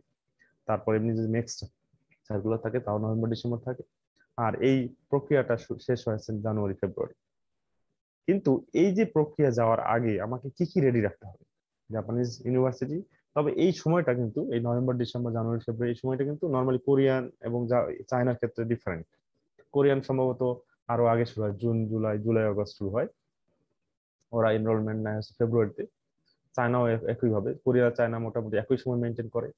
কোরিয়া চায়না এনরোলমেন্ট নেয় হচ্ছে ফেব্রুয়ারিতে, আর জাপান এনরোলমেন্ট নেয় হচ্ছে এপ্রিল অথবা সেপ্টেম্বর, মানে অক্টোবরের জন্য। আর কোরিয়া চায়না নরমালি ফেব্রুয়ারি নেয় অথবা ওখানে জুলাইতে নেয়, ওরা ওরা একটু আগে আগে নেয়। যাই হোক, কিন্তু এই প্রক্রিয়াগুলোতে যাওয়ার আগে, মানে আমি প্রফেসর সার্চ করব, প্রফেসরকে মেইল গুলো করব, তারপর রিকোয়ারমেন্ট গুলো দেখবো, রিকোয়ারমেন্ট গুলো দেখে দেখে আমি ম্যাচিং করব। কিন্তু তার আগে আমাকে কি করতে হবে, এগুলো রেডি রাখতে হবে, কিছু ডকুমেন্ট আমার কাছে ইন হ্যান্ড থাকতে হবে। কারণ ওই ডকুমেন্ট গুলো না থাকলে প্রফেসর কনভিন্স হওয়ার পরে আমি ডকুমেন্ট রেডি করব বা ডকুমেন্ট করবো, অনেক সময় এমন হয় যে ফান্ডিং এত প্রম্পটলি, মানে দ্রুত থাকে তাদের হাতে, যে তুমি যদি বলো যে নেক্সট সেমিস্টার অর্থাৎ অক্টোবর নভেম্বরে কমিউনিকেশন হয়ে গেল, চাই যে তুমি এপ্রিলে চলে আসো। হ্যাঁ, তখন ওই শর্ট সময় কিন্তু তোমার কাছে যদি ডকুমেন্ট গুলো সব রেডি না থাকে, কিন্তু তখন কিন্তু এটা একটা যাওয়া সম্ভব হবে না তখন। ফলে ওই প্রক্রিয়াগুলো যাওয়ার সময়ে আমার কাছে রেডি থাকতে হবে একাডেমিক ট্রান্সক্রিপ্ট, যেটা নম্বরপত্র বলে, সার্টিফিকেট, সেটা মাস্টার্স এর জন্য হলে ব্যাচেলর, পিএইচডি এর জন্য হলে হলে হলে ব্যাচেলর এবং মাস্টার্স। তারপর মিডিয়াম ইনস্টিটিউশন ইংলিশ, এগুলো নরমালি যে ইনস্টিটিউটে বা যে ইউনিভার্সিটি থেকে পড়ে তারা প্রোভাইড করে। তারপর আইএলটিএস স্কোর যদি থাকে, বা যদি কারো কেউ আগে দিয়ে স্কোর করে রাখে তাহলে খুবই ভালো। তবে আমি আইএলটিএস এর ক্ষেত্রে একটু যাব একটু পরে, যে আইএলটিএস এর ক্ষেত্রে সবসময় মনে রাখতে হবে যে 2 বছর আইএলটিএস পরীক্ষা দেওয়ার সময়, পরীক্ষা দেওয়া থেকে 2 বছর মেয়াদ থাকে স্কোর, ভ্যালিড, স্কোরটা ভ্যালিড কিনা, ভ্যালিডিটি মেয়াদ থাকে 2 বছর। তো এই জন্য এটা এটা খুব ভালো যে 2 বছর লাগে না, যদি লেগে থাকে স্টুডেন্টরা 2 বছর লাগে না, 1 বছরেই কিন্তু ভালো স্কোর থাকলে অবশ্যই কোথাও না কোথাও হয়। তো সামটাইম অনেক সময় অনেক জায়গায় ডিটেলস সিভি, ওই অ্যাপ্লিকেশন প্রক্রিয়ার সঙ্গে ডিটেলস সিভিও চায়। যাই হোক, এটা গেল জাপানিজ ইউনিভার্সিটি রিকমেন্ডেশন প্রক্রিয়া। হ্যাঁ, তো ওই প্রক্রিয়াটা খুব সহজ, কারণ হচ্ছে ওখানে প্রফেসর চুজ করলে তো প্রফেসর ইউনিভার্সিটিকে বলে, ইউনিভার্সিটি সমস্ত ডকুমেন্ট নেয়, নিয়ে তারপর ইউনিভার্সিটি বাকি সমস্ত প্রক্রিয়া করে। এখন আসি দ্বিতীয় প্রক্রিয়া, সেটা হচ্ছে জাপানিজ এম্বাসি রিকমেন্ডেশন। কারণ এইটা নর্মালি কি হয়, ক্যান্ডিডেট, আমরা যদি কারো যদি যাওয়ার ইচ্ছা থাকে তাহলে অবশ্যই কি করবে, follow the notice board of Japanese embassy prior to make contact with relevant professor of any university. মানে জাপানিজ প্রফেসরের কন্ট্যাক্ট আছে, কিন্তু কোনো ফান্ডিং নাই বা কোনো স্কলারশিপ প্রোভাইড করতে পারবে না, তখন কিন্তু নর্মালি আপনি যে এম্বাসির নোটিশ বোর্ডগুলো খেয়াল রেখে চলতে হবে যে কখন এম্বাসি রিকমেন্ডেশনের জন্য বা এম্বাসি স্কলারশিপের জন্য ইয়ে দেয়, সার্কুলার দেয়। তো সেখানেও আমাকে অবশ্যই ওই ডকুমেন্টগুলো অবশ্যই রেডি রাখতে হবে। হ্যাঁ, এখন এই এম্বাসি রিকমেন্ডেশন এটা একটু ডিফিকাল্ট। হ্যাঁ, ডিফিকাল্ট এই কারণে এটা নর্মালি আমাদের রিসার্চ আমরা college of technology specialist training college normally training পারপোজের জন্য, তারপর হচ্ছে কিছু স্পেশাল ক্যান্ডিডেটের জন্য যারা হচ্ছে থাকে হচ্ছে আমাদের সরকারি বিভিন্ন প্রতিষ্ঠানে থাকে। হ্যাঁ, এগুলোর জন্য স্পেশালি হয়। তারপরে সাধারণ মানুষ, সাধারণ স্টুডেন্টরাও অনেকে যেতে পারে। তবে তাদের জন্য স্ক্রুটিনি প্রসেসটা হচ্ছে যে এপ্রিলে, যেমন এখানে বলা আছে schedule for all embassy recommendation programme, মানে এপ্রিলে অ্যাডভার্টাইজমেন্ট দেয় তাদের ওয়েব পেজে। আমাদের যে বাংলাদেশি মিনিস্ট্রি অফ এডুকেশন আছে সেখানে অ্যাডভার্টাইজমেন্ট দেয়, ওই জাপানিজ এম্বাসি আমাদের মিনিস্ট্রি অফ এডুকেশনে পাঠায়। তো সেখানে থেকে সার্কুলার হয়। ঠিক আছে, তারপর কি করতে মে মাসে অ্যাপ্লিকেশন সাবমিশন হয় আমাদের বাংলাদেশি এম্বাসিতে, সরি বাংলাদেশি মিনিস্ট্রিতে। তারপর সেখান থেকে তারা কি করে জুলাইতে রিটেন এক্সামিনেশন ইন্টারভিউ কল করে। তারপর জুলাইয়ের শেষের দিকে professional selection by the embassy. তারপর ওই মানে এম্বাসি বাংলাদেশের মিনিস্ট্রির মাধ্যমে কিন্তু এই প্রক্রিয়াটা, স্ক্রিনিং প্রক্রিয়াটা চালায়। ঠিক আছে, তারপরে জুলাইতে এই যে এর মধ্যে জুলাই আগস্ট সেপ্টেম্বর এর মধ্যে রেজাল্ট হয়ে যায়, ফাইনালি সিলেকশন হয়ে যায়। ডিসেম্বরে কি হয় ফাইনাল সিলেকশন বাই নেক্সট, মানে ওখানেও তারা যে এম্বাসির মাধ্যমে যে নেক্সট দেবে, হ্যাঁ তারা নর্মালি এই ডিসেম্বরে গিয়ে ডিক্লেয়ার করে যে বাংলাদেশ মিনিস্ট্রি অফ এডুকেশনের মাধ্যমে যে স্ক্রিনিং প্রক্রিয়া তাদেরকে এই এই নেক্সট স্কলারশিপ দেওয়া হবে এই ফিল্ডে। তারপর মার্চ নেক্সট ইয়ার, অর্থাৎ নেক্সট ইয়ারের মার্চে ওরিয়েন্টেশন হয় এবং আসলে এপ্রিল টু অক্টোবর জাপানে তারা যেতে পারে। এটা হচ্ছে এম্বাসিতে যারা এম্বাসির মাধ্যমে যারা যেতে চায় জাপানে তাদের প্রক্রিয়া এটা। তাহলে অ্যাপ্লিকেশন এবং চোখ রাখতে হবে, অ্যাপ্লিকেশন প্রক্রিয়ার জন্য চোখ রাখতে হবে মিনিস্ট্রি অফ এডুকেশন বাংলাদেশ। তবে এটা হচ্ছে অ্যালার্মিং, সবার সবার জন্য ওয়ার্নিং হচ্ছে মিনিস্ট্রি অফ এডুকেশন বাংলাদেশ যখন সার্কুলারটা দেয় সেই সার্কুলার দেওয়া থেকে শুরু করে লাস্ট ডেট অফ অ্যাপ্লিকেশন থাকে খুব শর্ট, হয়তো 2 সপ্তাহ থাকে। তো 2 সপ্তাহ খুব শর্ট সময়, এই জন্য সবকিছু যদি নিজের হাতে রেডি থাকে, আগে থেকে জানা থাকে যে অ্যাপ্লিকেশন এই এই ডকুমেন্ট লাগবে, এই ক্রাইটেরিয়া আছে, তাহলে সম্ভব। ফলে এই জন্য এই প্রক্রিয়াটা একটু ডিফিকাল্ট, কারণ আবার ইনস্টিটিউট অফ এডুকেশন যখন অ্যারেঞ্জ করে ফলে আমরা সবসময় একটু ভয় পাই যে এর প্রক্রিয়াগুলো সবসময় ওখানে বাধা বিঘ্ন ঘটে, ওখানে এন্ট্রি বিভিন্ন রকম প্রক্রিয়া, বিভিন্ন রকম আমলাতান্ত্রিক জটিলতা তৈরি হয়। ফলে এগুলো আমরা সবসময়, ফলে এই প্রসেসটা একটু সবসময় একটু ডিফিকাল্ট হয়, যেটা হচ্ছে ইউনিভার্সিটি রিকমেন্ডেশন প্রক্রিয়া খুবই ইজি হয়। যাই হোক, এখন আমরা আসি যে এই যে জাপানিজ কোরিয়ান বা চাইনিজ ইউনিভার্সিটি ওদেরও কিন্তু ল্যাঙ্গুয়েজ রিকোয়ারমেন্ট আছে। ঠিক আছে, ল্যাঙ্গুয়েজ রিকোয়ারমেন্ট আছে। এখন আমরা কিন্তু সবসময় যে ইংলিশ ল্যাঙ্গুয়েজ লাগে তা কিন্তু না। এখানে অনেকেই জানে না যে জাপানিজ ল্যাঙ্গুয়েজ কেউ যদি বাংলাদেশি কিন্তু জাপানিজ ল্যাঙ্গুয়েজে খুব যদি দক্ষ হয়, দক্ষ হওয়ার চান্স আছে। কারণ আমরা যদি জাপানিজ ল্যাঙ্গুয়েজ শিখি তাহলে কিন্তু খুব এই স্কলারশিপ পাওয়ার ব্যাপারটা, এবং জাপানিজ যদি সরকারি স্কলারশিপ নাও হয়, জাপানিজ বিভিন্ন স্কলারশিপ ফান্ড আছে, সেগুলো পাওয়া খুব ইজিয়ার হয়। এই কারণে অনেকেই যারা জানে, বিশেষ করে ঢাকায় যারা থাকে তারা জানে, তারা জাপানিজ ল্যাঙ্গুয়েজটা খুব ভালোভাবে শেখে। এখন আমি বলি জাপানিজ ল্যাঙ্গুয়েজ যাবো কোথায় শিখতে যাব, খুব ভালো ভালো জায়গা আছে ঢাকায়। ঢাকা ইউনিভার্সিটি একটা international language modern language institute আছে, অর্থাৎ আন্তর্জাতিক মাতৃভাষা ইনস্টিটিউট যেটাকে বলে বাংলায়। ওইখানে জাপানিজ ল্যাঙ্গুয়েজ, ফ্রেঞ্চ ল্যাঙ্গুয়েজ, এরকম অনেকগুলো খুব যে মানে ইউনাইটেড নেশনস এর যেগুলো স্বীকৃত ল্যাঙ্গুয়েজ, ম্যাক্সিমাম ল্যাঙ্গুয়েজে কিন্তু ওখানে খুব ভালো একদম প্রফেশনালি ওখানে কিন্তু সার্টিফিকেট প্রদান করা হয়, প্রফেশনাল শেখানো হয়, প্রদান করা হয়। ফলে আমার দেখা এই জাপানিজ ল্যাঙ্গুয়েজ শিখে, কোরিয়ান ল্যাঙ্গুয়েজ শিখে, চাইনিজ ল্যাঙ্গুয়েজ শিখে অনেকেই স্কলারশিপ, খুব ভালো ভালো স্কলারশিপ নিয়ে এই দেশগুলোতে গিয়েছে, এবং তারা কিন্তু এখন ওইসব দেশে তারা বিভিন্ন ভালো ভালো জব করে এখন আছে, দীর্ঘদিন ধরে আছে।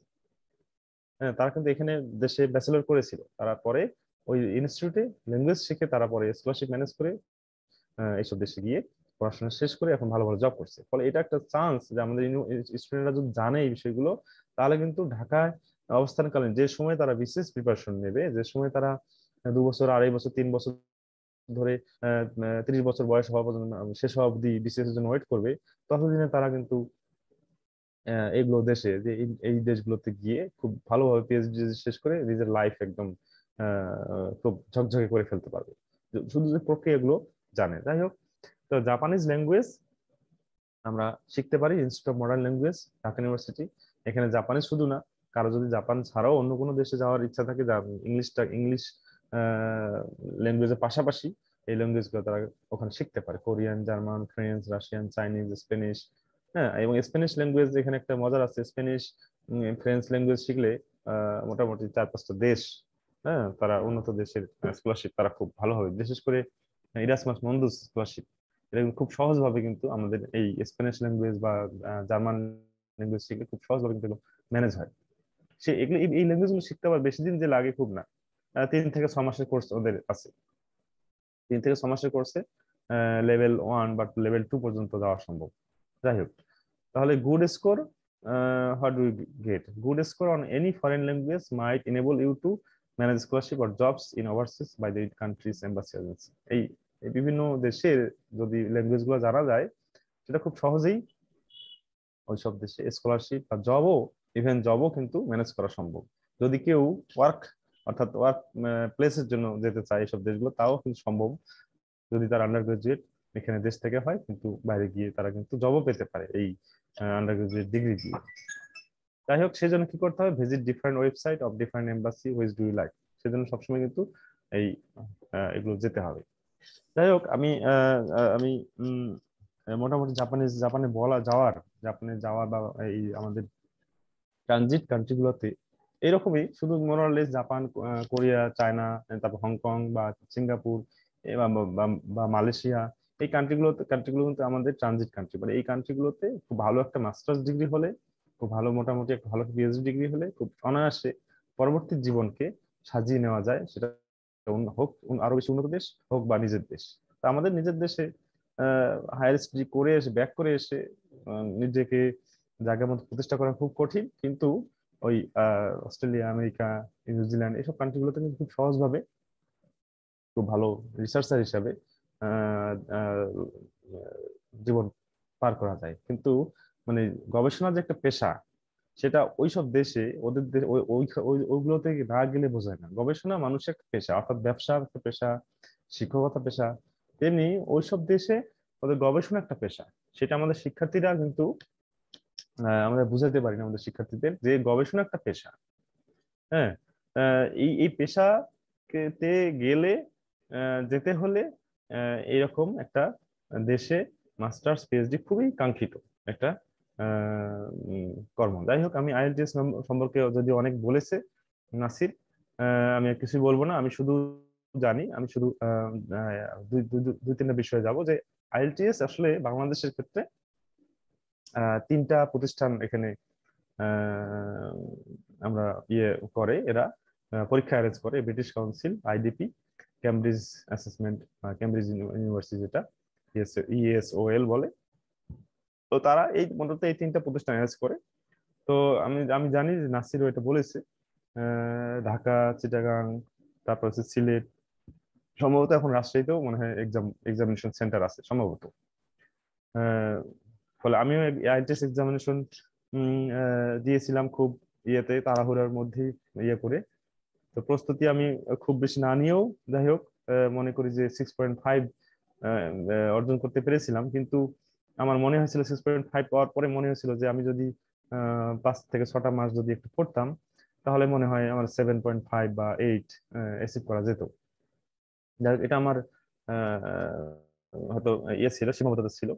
তো আমি বলি যে আইএলটিএস, আমি ওই যে এসব দেশে যাওয়ার আগেও, জাপানিজ কিন্তু অনেক বড় high ranking university, Korean high ranking university, এগুলো কিন্তু এরা আইএলটিএস স্কোর চায়। যদিও আহ, বাংলাদেশের জন্য অনেক সময় এরা করে, হ্যাঁ, এই আইএলটিএস স্কোরটা 6.5 বা 7 রাখে। তো যাই হোক, এই 3টা প্রতিষ্ঠান নর্মালি করে আইএলটিএস, ওরা এক্সামিনেশন অ্যারেঞ্জ করে বাংলাদেশে। তো তবে আইএলটিএস এই যে রিকগনিশন মানে আইএলটিএস করে কিন্তু সব দেশে সব ইউনিভার্সিটিতে করবে, এটাকে অনুমোদন দিবে তা কিন্তু করে না। কিছু কিছু ইউনিভার্সিটি কিছু কিছু দেশে কিন্তু আইএলটিএস ওরা চিনেই না। যেটা হচ্ছে নাসির বলেছে যে আইএলটিএস ছাড়াও আরো কিছু টেস্ট আছে, ঠিক আছে, তারা ওই টেস্ট গুলোকে আবার রিকগনিশন করে। Normally মোরলেস USA, UK, Australia, Japan, Korea, Canada, New Zealand, Ireland, Germany, এই দেশগুলো নর্মালি রিকগনাইজ করে আইএলটিএস কে। সেটা আইডিপি আইএলটিএস টেস্ট হোক বা কেমব্রিজ ইউনিভার্সিটি হোক বা ব্রিটিশ ইউনিভার্সিটি হোক, ব্রিটিশ কাউন্সিল হোক। যাই হোক, এখন এই আইএলটিএস কিন্তু দু প্রকার আছে, হয়তো তোমরা জেনেছো অলরেডি। একাডেমিক আছে, জেনারেল ট্রেনিং আছে। একাডেমিক হলে নিজের সাবজেক্ট বা নিজের বেস, আর জেনারেল ট্রেনিং হলে তো ওভারঅল, হ্যাঁ, সবকিছু মিলে। এখানে মডিউল গুলো বলেছে আমরা জানি, এগুলো আমরা জানি। আমরা এখানে কি কি ধরনের মডিউল থাকে, কি কি ধরনের হয়, খুব সুন্দরভাবে ব্যাখ্যা করেছে। আমি যাব হচ্ছে আমার যেটাতে আমি জানাতে চাচ্ছি সবাইকে, সেটা হলো হ্যাঁ, এই যে এখানে হাউ টু রেজিস্টার, মানে এখানে visit the website of British council authorised registration agents nation wide. তারপর আমাদের মানে ব্রিটিশ কাউন্সিল আমাদের বিভিন্ন বাংলাদেশের বিভিন্ন জায়গাতেই, এই যে ঢাকা, সিলেট, রাজশাহী, চিটাগাংগুলোতে আমাদের আছে, ওদের রেজিস্ট্রেশন প্রক্রিয়া ওদের চালু আছে এবং ওখানে পরীক্ষা অ্যারেঞ্জ করে। আর এইখানে কি লাগে, 2 pieces of passport size photos, passport সাইজের ফটো লাগে 2টা। তারপর ফটোকপি ভ্যালিড আইডি মানে ন্যাশনাল আইডি ফটো লাগে। আর নর্মালি বর্তমানে কিন্তু ফি হচ্ছে 17,500 থেকে 19,500 বিডিটি। ডিপেন্ড করবে একাডেমিক দিচ্ছে নাকি জেনারেল ট্রেনিং আইএলটিএস দিচ্ছে। টেস্ট ফি লাগে এটা প্রায়। তো তারপর হচ্ছে আরেকটা বিষয় আমি ক্লু দিতে চাই, সেটা হলো এই যে আইএলটিএস এর যে সেন্টারগুলো, এই সেন্টারগুলো কিন্তু মানে স্পিকিং, বিশেষ করে স্পিকিং মডিউলটা, এই স্পিকিং মডিউলের টেস্টটা একটু সেন্টার টু সেন্টার ডিফারেন্ট হয়। তো নাসির জেনে থাকবে। তো আমি যখন দিয়েছিলাম তখন নাকি আমাকে পরামর্শ দিয়েছিল যে সিলেটে গিয়ে পরীক্ষা দেই চলো। কেন? তখন বলছিল যে সিলেটে নাকি স্পিকিং এবং ইয়েটা স্পিকিং মডিউলটা খুব ইজি হয় এবং ভালো করা যায়। আমি বললাম না, আমি কোনো কিছুর প্রস্তুতি নাই, আমি তো এই ঢাকাতে দিই, পাইলে পাবো না পাইলে পরে দেখা যাক, দেখি দিয়ে দেখি।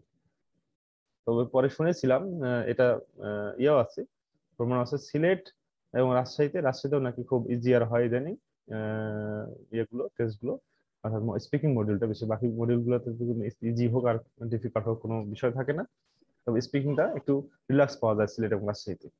যাই হোক, এটা আমার স্টুডেন্ট যদি কেউ মনে করে এটা খোঁজ নিয়ে একটু যেতে পারে আইএলটিএস পরীক্ষা দেওয়ার জন্য। যাই হোক, এই অ্যামাউন্টটা আমি স্টুডেন্টদের এও বলি যে তোমরা এই যে একটা ফি লাগে, একটা লাগে, তোমরা কিভাবে এটা অ্যারেঞ্জ করবা। তো আসলে এটা নিজের লক্ষ্য যদি ঠিক থাকে, ধরো যে আমি প্রতি মাসে 200 করে 500 করে টাকা জমাবো, জমিয়ে জমিয়ে আমি পরীক্ষার জন্য প্রস্তুতি নিয়ে রাখবো। কিন্তু এই যে বিসিএস প্রস্তুতির জন্য কত মাস, কত বছর বাবার কাছে টাকা নিতে হয়, ঠিক আছে, সেই হিসাবে এটা কিছু না। একবার পরীক্ষা দিলে ভালো প্রস্তুতি নিয়ে একবার পরীক্ষা দিলে 7.5 সম্ভব। ওকে, থ্যাংক ইউ। আমার মনে হয় যে আমি বলার চেষ্টা করছি, একটু দ্রুত বলেছি কারণ আমাদের সময় সংক্ষেপ। আর একটু স্লো বলতে পারলে আমাদের স্টুডেন্টদের জন্য আরো একটু বোধগম্য হতো। কিন্তু আমি সবসময় বলি যে এইভাবে সেমিনারে কতটুকু বলা সম্ভব, তখন যদি কারো কোনো প্রয়োজনে কোনো রকম উপলব্ধি করতে, কোনো রকম কোনো বিষয়ে জানার প্রয়োজন হয়, আমাদের আমরা যারা বাইরে বিভিন্ন সময় এগুলো আমাদের জানা আছে, যেমন লতিফ স্যার, আমি, তারপর হচ্ছে ইভেন আমাদের যারা আছে সারাফাত স্যার, তারাও বিভিন্ন প্রক্রিয়া জানে। তারা হয়তো যায়নি, যাবে সামনে সামনে, তারা কিন্তু প্রক্রিয়াগুলো জানে। ফলে তাদের কাছে স্টুডেন্ট সবসময় আসবে, আমাদের দ্বার সবসময় খোলা আছে। আমরা চাই আমাদের স্টুডেন্টরা ভালো অপরচুনিটি গুলো গ্রহণ করুক, ভালো অপরচুনিটির জন্য সবসময় রেডি থাকুক, এবং তারা আমাদের চাইতে অনেক উচ্চ উচ্চ অবস্থানে, ভালো গবেষক, ভালো শিক্ষক, ভালো পেশাজীবী অবস্থানে যাক, আমি সবসময় চাই। ধন্যবাদ সবাইকে। সারাফাত। ধন্যবাদ বিজন স্যারকে, অসংখ্য ধন্যবাদ এত সুন্দর করে সবকিছু আমার স্টুডেন্টদেরকে বোঝানোর জন্য। আশা করছি স্টুডেন্টরা অনেক উপকৃত হবে এটা থেকে। এ পর্যায়ে আমি কোশ্চেন এন্ড আনসার সেশনে যাব। স্টুডেন্টদেরকে আমি বলবো যে তোমরা প্রশ্ন করো। তোমরা একজন একজন করে প্রশ্ন করবে। যে স্যারের কাছে প্রশ্ন করতে চাও, নাসির স্যার আছেন এবং বিজন স্যার আছেন, দুইজনই আছেন। তো যার কাছে প্রশ্ন করতে চাও তোমরা প্রশ্ন করতে পারবে। আমি দেখতে পাচ্ছি আহ মোহাম্মদ শরীফুল ইসলাম, উনি হ্যান্ড রেইজ করেছেন। স্যার আসসালামু আলাইকুম, আমাকে কি শোনা যাচ্ছে? হ্যাঁ, ওয়ালাইকুম ওয়ালাইকুম আসসালাম। আসসালাম, হ্যাঁ শুনতে পাচ্ছি। স্যার আমার মানে প্রশ্ন একটা না একের অধিক, তো আমি সিরিয়াল বাই সিরিয়াল বলছি। প্রথম প্রশ্নটা হচ্ছে স্যার যে জাপানিজ ইউনিভার্সিটি হোক বা ইউরোপিয়ান যে কোনো কান্ট্রিতেই হোক, যে পারপোজ অফ মানে এসওপি আর কি, যেটা বলে যে পারপোজ অফ স্টেটমেন্ট, আমি কি কারণে বা কোন সাবজেক্টে বা কোন ফিল্ডে পড়তে চাই সেই বিষয়টা নিয়ে আমি সম্ভবত মিসিং করে ফেলছি, বা আপনারা ইনক্লুড করেননি স্যার। এই দুটোর একটা মনে হয় হবে, এই বিষয়টা নিয়ে একটু যদি বলতেন। আর একটা বিষয় হচ্ছে, স্যার যে জাপানে যদি হচ্ছে মানে এশিয়ান কান্ট্রি হিসেবে অনেকে হয়তো বা সেভাবে মূল্যায়ন করে কিনা, যে অনেক সময় ইউরোপিয়ান কান্ট্রি হলে অনেক সময় মানে তারা মূল্যায়ন করে যে না, ইউরোপিয়ান কান্ট্রিতে অনেক সময় আইএলটিএস কিন্তু চাই, এবং ম্যাক্সিমাম ইউনিভার্সিটিতে কিন্তু স্যার হচ্ছে আইএলটিএস, যেটা হচ্ছে এশিয়ান কান্ট্রি গুলোতে খুব একটা কিন্তু চায় না। আর একটা বিষয় হচ্ছে স্যার যে আমার সাবজেক্ট হচ্ছে পলিটিক্যাল সায়েন্স। তো আমি স্যার রিসেন্ট মাস দুয়েক হলো আইএলটিএস এর প্রিপারেশন আর কি নিচ্ছি স্যার। তো এটার জন্য কি স্যার হচ্ছে কোনো কোচিং সেন্টারে ভর্তি হলে ভালো হবে, না হচ্ছে মানে আমি সেলফ প্রিপারেশন যেটা আর কি বলে ওটা নিলে ভালো হবে স্যার? আর ইউরোপিয়ান কান্ট্রিতে স্যার হচ্ছে অনেক সময় ইউরোপার সিভি চায়, তো এটা কি কম্পালসরি? আর একাডেমিক সিভি বলতে স্যার এটা আসলে মানে কোন ক্রাইটেরিয়ার মাধ্যমে বা কোন কোন বিষয়গুলো থাকলে ভালো হবে? গতানুগতিক সিভি না হয়ে কোন মানে কোন কোন আমাদের হচ্ছে তথ্যগুলো ইনক্লুড মানে করলে ভালো হবে, এই বিষয়টা যদি একটু বলতেন স্যার। এটাই ছিল আমার প্রশ্ন। Thank you sir. আচ্ছা, শরীফুল ইসলাম মনে হয়, তাই না? জি স্যার। আচ্ছা, এখানে প্রথম বলি যে জাপানিজ আহ, জাপানে প্রথম কথা হলো পলিটিক্যাল সায়েন্স। হ্যাঁ, পলিটিক্যাল সায়েন্সের হিউজ হিউজ আসলে পলিটিক্যাল সায়েন্স অনেক ব্রড ক্লাস একটা সাবজেক্ট সোশ্যাল সায়েন্সের। ফলে এটার সুযোগ কিন্তু সব দেশে আছে সমানভাবে। আর জাপানিজ জাপানিজ ডিগ্রি অর্থাৎ জাপানে গিয়ে মাস্টার্স পিএইচডি করার পরে ইউরোপিয়ান আমেরিকান কান্ট্রিতে আমার দেখা মতে যে ইউরোপিয়ান আমেরিকান কান্ট্রি এখন মানুষরা সায়েন্সের ক্ষেত্রে জাপানে পড়তে আগ্রহী হচ্ছে। উল্টো যারা জাপানে ঘুরে আসছে, কারণ আমরা যদি গত 30 বছর দেখি, শুধু Japanese professor physics, chemistry, medical সায়েন্সে প্রায় 10 জনের মতো নোবেল লরিয়েট হয়ে গেছে। হ্যাঁ, নাসির ঠিক আছে তো তোমার তথ্য? জি হ্যাঁ। ভাই ঠিক আছে। ফলে এখন আমার বলা চলে যে সিভিলাইজেশন উল্টো কিন্তু এশিয়ানের দিকে ঝুঁকছে। এই জন্য বরঞ্চ জাপানিজ এবং Korean university, Chinese university PhD বা মাস্টার্স করে খুবই খুবই ইজিলি ওরা এখন আমেরিকান এবং ইউরোপিয়ান কান্ট্রিগুলো খুব সহজভাবেই এদেরকে অ্যাকসেপ্ট করে, কোনো রকম দ্বিধা দিচ্ছে। এবং তখন ইংলিশ স্কোরও হয় না। যখন একজন এসব দেশে ভালো র্যাঙ্কিং ইউনিভার্সিটিতে মাস্টার্স এবং পিএইচডি করে, তখন সে হয় আসলে গ্লোবাল। তখন সে কিন্তু আর তার কিন্তু ইংলিশ ক্রাইটেরিয়া বা অন্য কিছু প্রয়োজন হয় না। হ্যাঁ, ফলে এগুলো নিয়ে কোনো হেজিটেশন প্রয়োজন নাই। যে কোনো একটা ভালো র্যাঙ্কিং ইউনিভার্সিটিতে নিজের পরবর্তী ডিগ্রি করাটাই হচ্ছে মূল লক্ষ্য। আর বিজন বাবু আমি একটু অ্যাড করব। হ্যাঁ, করো অবশ্যই। শরীফুল, তোমার প্রথম প্রশ্ন ছিল যে জাপানকে অত গুরুত্ব দেয় না। পৃথিবীতে সবচাইতে বেশি ট্রাস্টেড রিসার্চ হয় দুটো কান্ট্রিতে, একটা হচ্ছে ইউএসএ আর একটা হচ্ছে জাপান। সবচাইতে ট্রাস্টেড রিসার্চ হয় এই দুটো দেশে। সুতরাং জাপানকে গুরুত্ব দেয় না এই কথাটার কোনোই অর্থ নেই। এটা একেবারেই মিনিংলেস একটি কথা। তুমি রিচ করতে আসতে চাইলে তুমি জাপানকে নির্দ্বিধায় চুজ করতে পারো। সেকেন্ড হচ্ছে ইউরোপের ক্ষেত্রে ইউরোপাস সিভি ব্যবহার করে 15 থেকে 16টি দেশে। তবে তুমি যদি ইউরোপাস সিভি অ্যাভয়েড করে একাডেমিক সিভি তৈরি করতে চাও, সেক্ষেত্রে একাডেমিক সিভি তৈরি করতে পারো, যেখানে তোমার একাডেমিক ইনফরমেশন গুলাকে ফোকাস করা হবে। সাধারণত রিসার্চ এক্সপেরিয়েন্স, রিসার্চ অ্যাক্টিভিটিস, তোমার কোনো এক্সট্রা কারিকুলাম অ্যাক্টিভিটিস থাকলে সেটাকে তুমি অ্যাড করতে পারো। এভাবে তুমি সিভি তৈরি করতে পারো। এছাড়া আর কি যেন প্রশ্ন করলা তুমি, যদি একটু মেমোরাইজ মানে হতো আর কি। আমরা নেক্সট কোশ্চেনে চলে যাই। আমার বলেছে ওরা আইএলটিএস পরীক্ষা ওর জন্য মনে হয় বলেছিল যে আইএলটিএস এক্সামিনেশনের জন্য বা প্রস্তুতির জন্য 2 মাস ধরে প্রস্তুতি। আইএলস এর জন্য আমি বলবো যে হ্যাঁ। কোচিং সেন্টারে যাওয়ার আগে নিজে হচ্ছে কিছুদিন, আই রাইট থিংক রাইট। ইউটিউবে মেলা সোর্স আছে, হুম। একেবারে মোটামুটি একটা স্ট্যান্ডার্ড না তৈরি হওয়ার আগে কোচিং এ না যাওয়ার জন্য 2 থেকে 2.5 মাস নিজে প্রিপারেশন নাও, তারপরে কোচিং এ গিয়ে মক টেস্ট দাও বা কিছুটা আরেকটু শেখার চেষ্টা করো পরীক্ষার আগে আগে, সেটা বেটার হয়। আমারও তাই মনে হয় যে কোচিং কারণ বড় একটা অ্যামাউন্ট ওরা নেয়, তো ওইটা যদি এফোর্ড করতে না ভাইয়া, এখন যাওয়ার হচ্ছে আগে all informations R available in internet. Website হ্যাঁ। আমি বলতে পারি আইএলস জে, লিজ আইএলস এবং হচ্ছে এই দুটো ওয়েবসাইট ফলো করলে আই থিংক আইএলস এর সব তথ্য পেয়ে যাবে। নেক্সট প্রশ্নে চলে যাই। হ্যাঁ, থ্যাংক ইউ। এ পর্যায়ে আমি দেখছি হ্যান্ড রেজ করেছে সিয়াম হ্যান্ড রেজ করেছে, সিয়ামকে প্রশ্ন করার জন্য বলছি। আসসালামু আলাইকুম স্যার, আমি সিয়াম আহমেদ বলছিলাম কেমিস্ট্রি 13 ব্যাচ থেকে।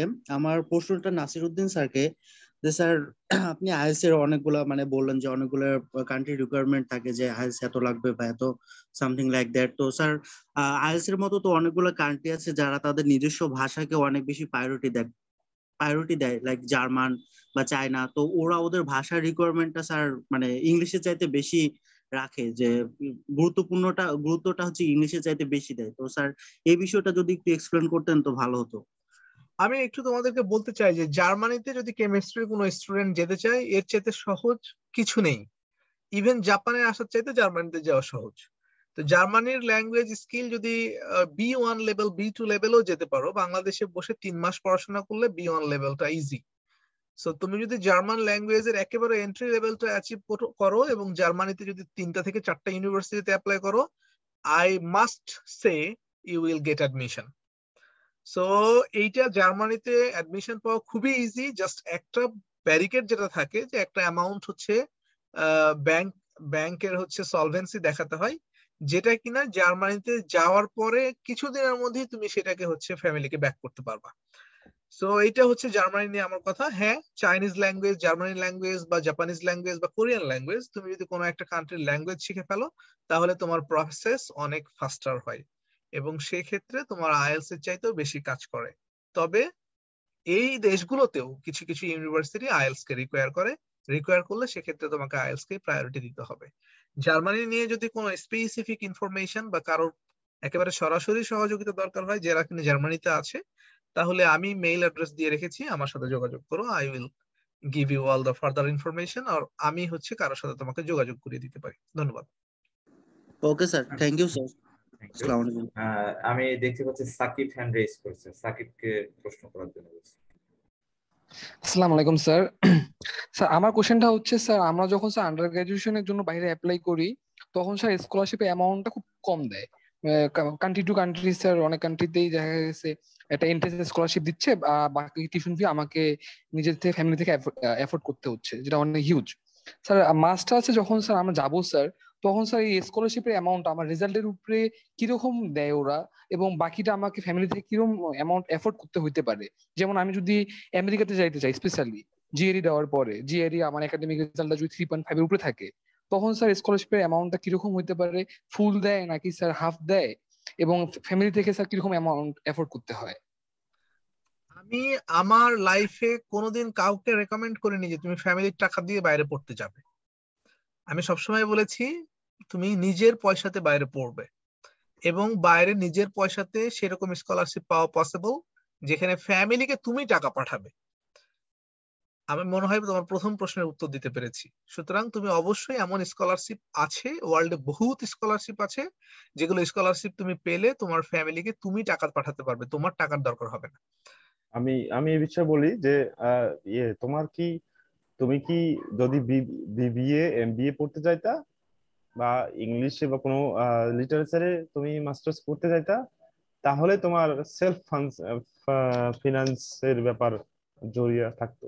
কিন্তু তুমি যাচ্ছ কেমিস্ট্রিতে, তুমি কিন্তু সবসময় মনে রাখবা কেমিস্ট্রিতে একজন স্টুডেন্টের কখনোই এইরকম যদি তার থাকে তাহলে কখনোই প্রয়োজন হবে না তার সেলফ ফিনান্সের বা এই আর্থিক বিষয়টি নিয়ে ভাবার। কারণ তুমি যদি রিকোয়ারমেন্ট ফুলফিল করে যাও আমেরিকান ইউনিভার্সিটিতে তুমি এনরোলমেন্ট হও, তোমাকে কিন্তু ওরা ওরা তোমাকে মান্থলি যে এক্সপেন্সটা ওই ক্যালকুলেশন করেই তোমাকে কেমন ভাবে তোমাকে টিএ বা স্কলারশিপ এমন ভাবে প্রোভাইড করবে যে তোমার আর কিছু প্রয়োজন হবে না। তো বলছো টাকা তুমি দেশে পাঠাতে পারবে ওখানকার টাকা সেভ করে। ঠিক আছে, ওইটা নিয়ে কখনোই ভাবার প্রয়োজন নেই একজন একজন কেমিস্ট্রি স্টুডেন্টের, আমি মনে করি। Thank you Shakib. আমি এ পর্যায়ে থ্যাংক ইউ। নাহিদাকে প্রশ্ন করার জন্য বলছি।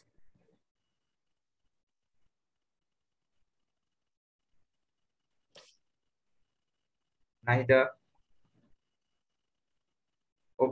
ওকে, নাহিদা হ্যান্ড রেজ করেছিল।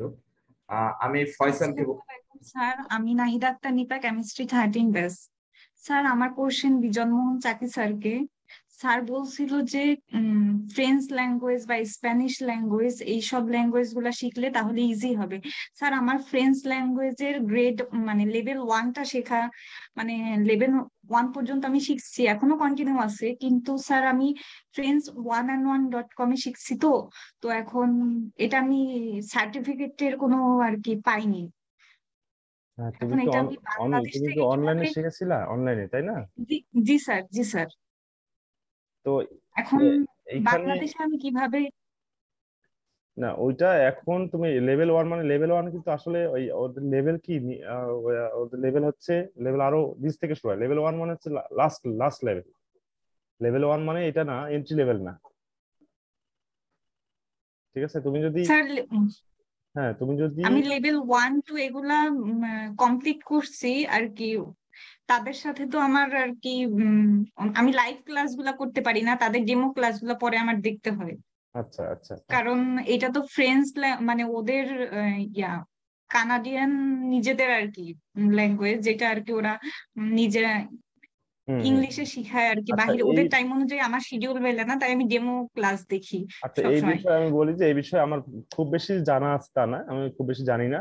তবে তোমার জন্য তোমার যদি লেভেল তুমি যদি স্যাটিসফ্যাক্টরি লেভেলে তুমি কমিউনিকেশন করতে পারো, আমার মনে হয় সবচেয়ে ভালো হবে। ফ্রেঞ্চ ল্যাঙ্গুয়েজ যে যেগুলো জায়গায় শেখা, যেমন আমি বলেছি ঢাকা ইউনিভার্সিটি আন্তর্জাতিক মাতৃভাষা ইনস্টিটিউট, ওখানে, অথবা ঢাকায় কোনো এই যে ওদের যে এম্বাসি রিকমেন্ডেড কোনো প্রতিষ্ঠান থাকে, ফ্রেঞ্চ এম্বাসি রিকমেন্ডেড প্রতিষ্ঠান, ফ্রেঞ্চ সেখানে ল্যাঙ্গুয়েজের গিয়ে জন্য আলিয়া প্রসেস খুব ভালো আর কি। হ্যাঁ সেখানে গিয়ে তুমি তোমার লেভেলটা এক্সাম টেস্ট করাতে পারো, টেস্ট করে তুমি একটা সার্টিফিকেট অর্জন করতে পারো। আমার মনে হয় যেভাবে অনেকে করে, সেটা তোমার তোমার ইয়ের উপর ডিপেন্ড করবে, তুমি সময় সময় করে এটা করতে পারবে।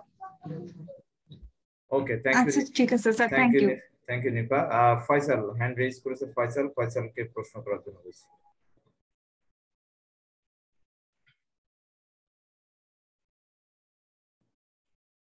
আর কেউ যদি প্রশ্ন করতে চাও তাহলে হ্যান্ড রেজ করতে পারো। আসসালামু আলাইকুম স্যার, আমাকে কিছু বলার সুযোগ করে দেওয়ার জন্য ধন্যবাদ জানাচ্ছি। তো আমার প্রশ্নটা হচ্ছে যে স্যার, আমরা যারা অনার্স প্রথম বর্ষে অধ্যয়নরত আছি, তো তাদের একাডেমিক পড়াশোনার পাশাপাশি কি এখন থেকে আইএলটিএস বা জিআরই প্রিপারেশন নেওয়ার এটা কি প্রপার টাইম, মানে এখন থেকে কি শুরু করা উচিত আমাদের? নাসির নাসির বলো। আমার মনে হয় যে ওকে ওকে বলা উচিত। স্পেসিফিক্যালি হ্যাঁ স্পেসিফিক্যালি হচ্ছে তোমার এখন হচ্ছে একাডেমিক একাডেমিক রেজাল্টসে তোমার গুরুত্ব দেওয়া উচিত।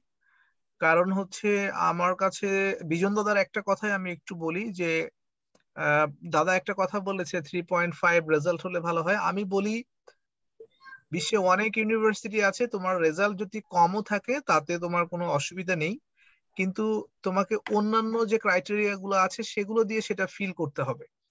ধরো যে দাদা বলেছে ও এসওপি, একটা স্টেটমেন্ট অফ পারপোজ, একটা research proposal, publications, language testing score, প্রফেসরের সাথে কমিউনিকেশন, সব মিলায় একটা হচ্ছে প্যাকেজ।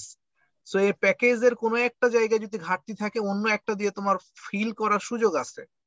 কিন্তু ফার্স্ট ইয়ারের স্টুডেন্ট হিসেবে তুমি যদি বলো যে আমি সবকিছু বাদ দিয়ে জাস্ট ওই স্কোরের দিকে মানে বেশি গুরুত্ব দেবো বা বাকিগুলোতে ফোকাস করবো, এটা ঠিক না। তোমার রেজাল্ট ভালো করার সুযোগ আছে, যার ভালো করার সুযোগ নেই, এখন ফোর্থ ইয়ারে চলে গেছে, মাস্টার্সে চলে গেছে, সে হচ্ছে অন্যান্য গুলাতে ফোকাস করবে কম্পেনসেশন দেওয়ার জন্য। কিন্তু তোমার সে সুযোগ আছে, সুতরাং তোমার একাডেমিক জায়গাতে ফোকাস করা উচিত। তবে তোমার মাথায় যেহেতু কাজ করছে তুমি বাইরে আসবে বা হায়ার স্টাডিতে আসবে, তাহলে তুমি যেটা করতে পারো, তুমি হচ্ছে যে সাবকনসিয়াসলি তুমি লিসেনিং স্কিলটা ডেভেলপ করার জন্য মাঝে মাঝে লিসেন করতে পারো, মাঝে মাঝে একটা ভোকাবুলারির বই তুমি টেবিলে রাখতে পারো, মাঝে মধ্যে কিছু ভোকাবস তুমি দেখতে পারো, কিছু স্পিকিং ফ্রেন্ডদের সাথে শেয়ার করতে পারো। এটা একেবারেই হচ্ছে ক্যাজুয়ালি তুমি আস্তে আস্তে সাবকনসিয়াসলি ইমপ্রুভ করতে পারো, যেটা তোমার কাজে দেবে। ধন্যবাদ। ধন্যবাদ স্যার। আমি এখানে একটু বলি যে আসলে ফয়সাল, আমি জি স্যার। ক্লাসে তোমাদের বলি যে তোমরা তোমরা এর পাশাপাশি যেটা হচ্ছে কেমিস্ট্রি পড়ার পাশাপাশি গ্রুপ স্টাডি করার জন্য, গ্রুপ স্টাডি করলে হবে কি তুমি যে স্পিকিং বা লিসেনিং বা এগুলো প্র্যাকটিস করছো, এই স্পিকিং প্র্যাকটিস স্পেশালি এটা খুবই ইফেক্টিভ হবে যদি তোমরা গ্রুপ স্টাডি ধরো যে বন্ধু পাশের আশেপাশে বন্ধু বান্ধবের সঙ্গে সবসময় স্পিকিং করো, তাহলে ফলে এটা তোমার এমন ডেভেলপ হবে যে তুমি বলতে পার ফোর্থ ইয়ার যখন তোমার প্রয়োজন হবে আইটিএস এক্সামিনেশন দেওয়ার জন্য, তখন গিয়ে দেখবা যে তোমার দুই একটা মডিউল এরকম তোমার হাইলি প্রিপেয়ার্ড, তুমি অলরেডি এরকম মনে হয়ে যাবে, ইয়ে হয়ে যাবে। হ্যাঁ, ফলে পাশাপাশি তুমি এগুলো করে ফেলবা যদি তোমার টার্গেট থাকে। ঠিক আছে, thank you, thank you Faisal ধন্যবাদ স্যার। প্রশ্ন করার জন্য। আমি দেখতে পাচ্ছি ইমরান হ্যান্ড রেইজ করেছে। ইমরান, প্রশ্ন করো। আসসালামু আলাইকুম স্যার। স্যার আমাকে শোনা যাচ্ছে? হ্যাঁ, শোনা ওয়ালাইকুম যাচ্ছে। আসসালাম, হ্যাঁ শোনা যাচ্ছে। স্যার আইএলটিএস এক্সামের জন্য অ্যাকসেন্ট কতটা গুরুত্বপূর্ণ, আর ব্রিটিশ বা আমেরিকান অ্যাকসেন্ট আমি কোথায় শিখতে পারবো? আমি আগেও বলেছি যে আমি নিজে, আমার অ্যাকসেন্ট হচ্ছে যে একেবারে Bangladeshi accent, it's not British, not American. So even then আমি কিন্তু আইএলটিএস স্পিকিং এ 7.5 পেয়েছি। So accent is not that much important, even pronunciation is not that much important. সুতরাং অ্যাকসেন্ট বা প্রোনাউন্সিয়েশনকে খুব বেশি ফোকাস করার কোনো দরকার নেই। তুমি নর্মালি তুমি হচ্ছে একটা ডিকশনারি আপলোড করতে পারো বা ইনস্টল দিতে পারো অ্যাপস থেকে, যেখানে তুমি চাইলেই বিভিন্ন অ্যাকসেন্ট তুমি ডাইরেক্ট ওয়ার্ডটা যখন ক্লিক করবে, তখন অডিওতে ক্লিক করলে অ্যাকসেন্ট শুনতে পারবা। আর কোনো অ্যাকসেন্টই হচ্ছে সমস্যা নাই, তুমি যে কোনো একটা অ্যাকসেন্ট ইউজ করতে পারো, ব্রিটিশ আমেরিকান মিক্সড ইউজ করতে পারো, no problem. Thank you sir. Thank you Imran. আমি দেখতে পাচ্ছি শফিকুল ইসলাম হ্যান্ড রেইজ করেছেন। হ্যাঁ শফিক, আপনি প্রশ্ন করুন। আসসালামু আলাইকুম। আমাকে আবার সুযোগ দেওয়ার জন্য আপনাকে অসংখ্য ধন্যবাদ। আমার একটা প্রশ্ন মিসিং হয়ে গিয়েছিল স্যার। হ্যাঁ, প্রশ্ন করো। মানে অ্যাকচুয়ালি বিষয়টা হচ্ছে কি যে আমার হচ্ছে মাস্টার্স সেকেন্ড সেমিস্টার আর কি শেষ হবে, এখন ক্লাস চলতেছে, আমি ডিপার্টমেন্ট ফার্স্ট বয় স্যার। তো এখন এই 4 থেকে 5টা বছর মানে ইচ্ছাই ছিল যে হচ্ছে বিশ্ববিদ্যালয়ে শিক্ষকতা করার, মানে শিক্ষকতা প্যাশনটা আমার খুব ভালো লাগে। সেই দৃষ্টিকোণ থেকে রেজাল্টটা আর কি ভালো রাখছিলাম। জবে প্রিপারেশন ওভাবে হয়নি, মানে যেভাবে আর কি বাকিরা নেওয়ার সুযোগ পাইছে একদম ডিপলি ভাবে, আমার সেভাবে সুযোগটা হয়নি স্যার। মানে ক্যারিয়ারটাকে এই দিকে আমি চিন্তা ভাবনা করছিলাম। তো এখন স্যার হচ্ছে ফ্যামিলি থেকে প্রেশার আসতেছে যে হচ্ছে চাইলে তো তুমি বিদেশ 3 বছর বা 4 বছর পরেও কিন্তু যাওয়া সম্ভব, তুমি এখন সরকারি চাকরি প্রিপারেশন নাও। তো এই বিষয়টা আমার একটু খুব মানে খারাপই মনে হলো স্যার, এবং কষ্ট পাইছি আমি যে আসলে যে এত কিছু করলাম তারপরে যদি যাওয়ার সুযোগ না থেকে থাকে। স্যার এখন বিষয়টা হচ্ছে কি, আমি মানে হচ্ছে বিভিন্ন ন্যাশনাল ইন্টারন্যাশনাল ভলান্টারিজম যে সংগঠনগুলো আছে সেগুলোর সঙ্গে কাজ করছি এবং সার্টিফিকেটও পাইছি, প্লাস তোমার হচ্ছে আমি প্রশ্নটা একটু মাস্টার্সে। বলো। জি স্যার। স্যার আমার প্রশ্নটা হচ্ছে যে মানে আমি অ্যাকচুয়ালি ক্যারিয়ারটা আসলে কোন দিকে নিয়ে গেলে ভালো হবে স্যার? এখন কি জবের প্রিপারেশন নিবো? তোমার যে প্রশ্ন, এই প্রশ্নের উত্তর আসলে আমরা একেবারে স্ট্রেট ফরওয়ার্ড দিতে পারবো না, এটা সম্ভব না। সুতরাং তোমার এই ডিলেমাটা মাস্টার্স পাস করা একটা স্টুডেন্টদের কোন দিকে যাবে, এই ডিলেমাটা বাংলাদেশের অলমোস্ট সবারই থাকে। সুতরাং জি তোমাকে স্যার। সিদ্ধান্ত নিতে হবে যে তোমার আসলে কন্ডিশনে তুমি ইউনিভার্সিটির টিচার হওয়ার জন্য তুমি আগ্রহী ছিলে এবং সেই জায়গাতে তোমার সম্ভাবনা কতটুকু, তুমি কতটা কনফিডেন্ট। তো সেইখানে যদি তুমি কনফিডেন্ট হও, তাহলে সেই অনুযায়ী তুমি রিসার্চের দিকে যেতে পারো। আবার তুমি যদি দেখো যে এইদিকে তোমার সম্ভাবনা কম মনে হচ্ছে, সেক্ষেত্রে তুমি যদি মনে করো তুমি একজন গবেষক হতে চাও, তাহলে তুমি বিদেশে এসে গবেষণা শুরু করতে পারো। আবার তুমি যদি মনে করো তুমি বাংলাদেশের ক্যারিয়ার ডেভেলপ করবা সিকিউরড একটা জব নিয়ে, সেক্ষেত্রে তুমি বিসিএস এর প্রিপারেশন নিতে পারো। এখানে কোনো আপত্তি নেই, কিন্তু তোমার যেটা ভালো লাগবে তোমাকে বুঝতে হবে তোমার মন কি চায়।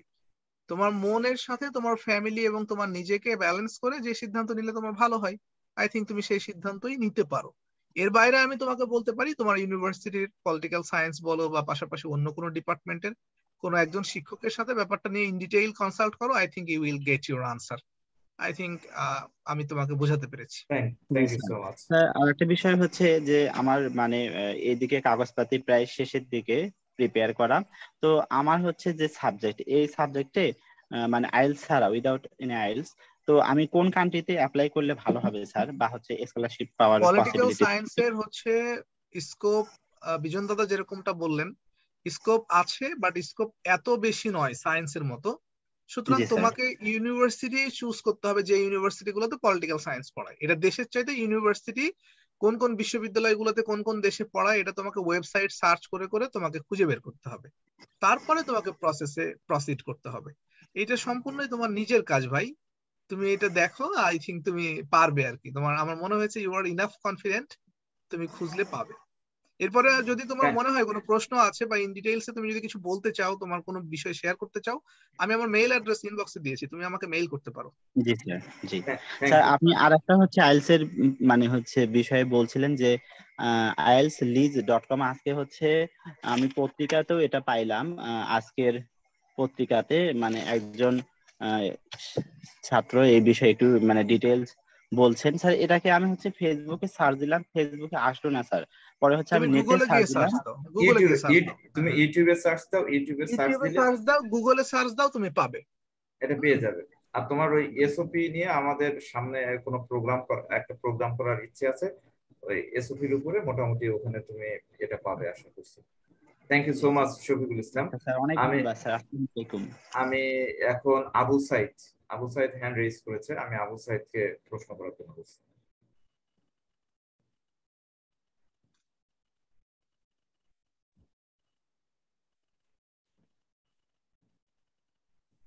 আবু সাইদ, তোমাকে শোনা যাচ্ছে না।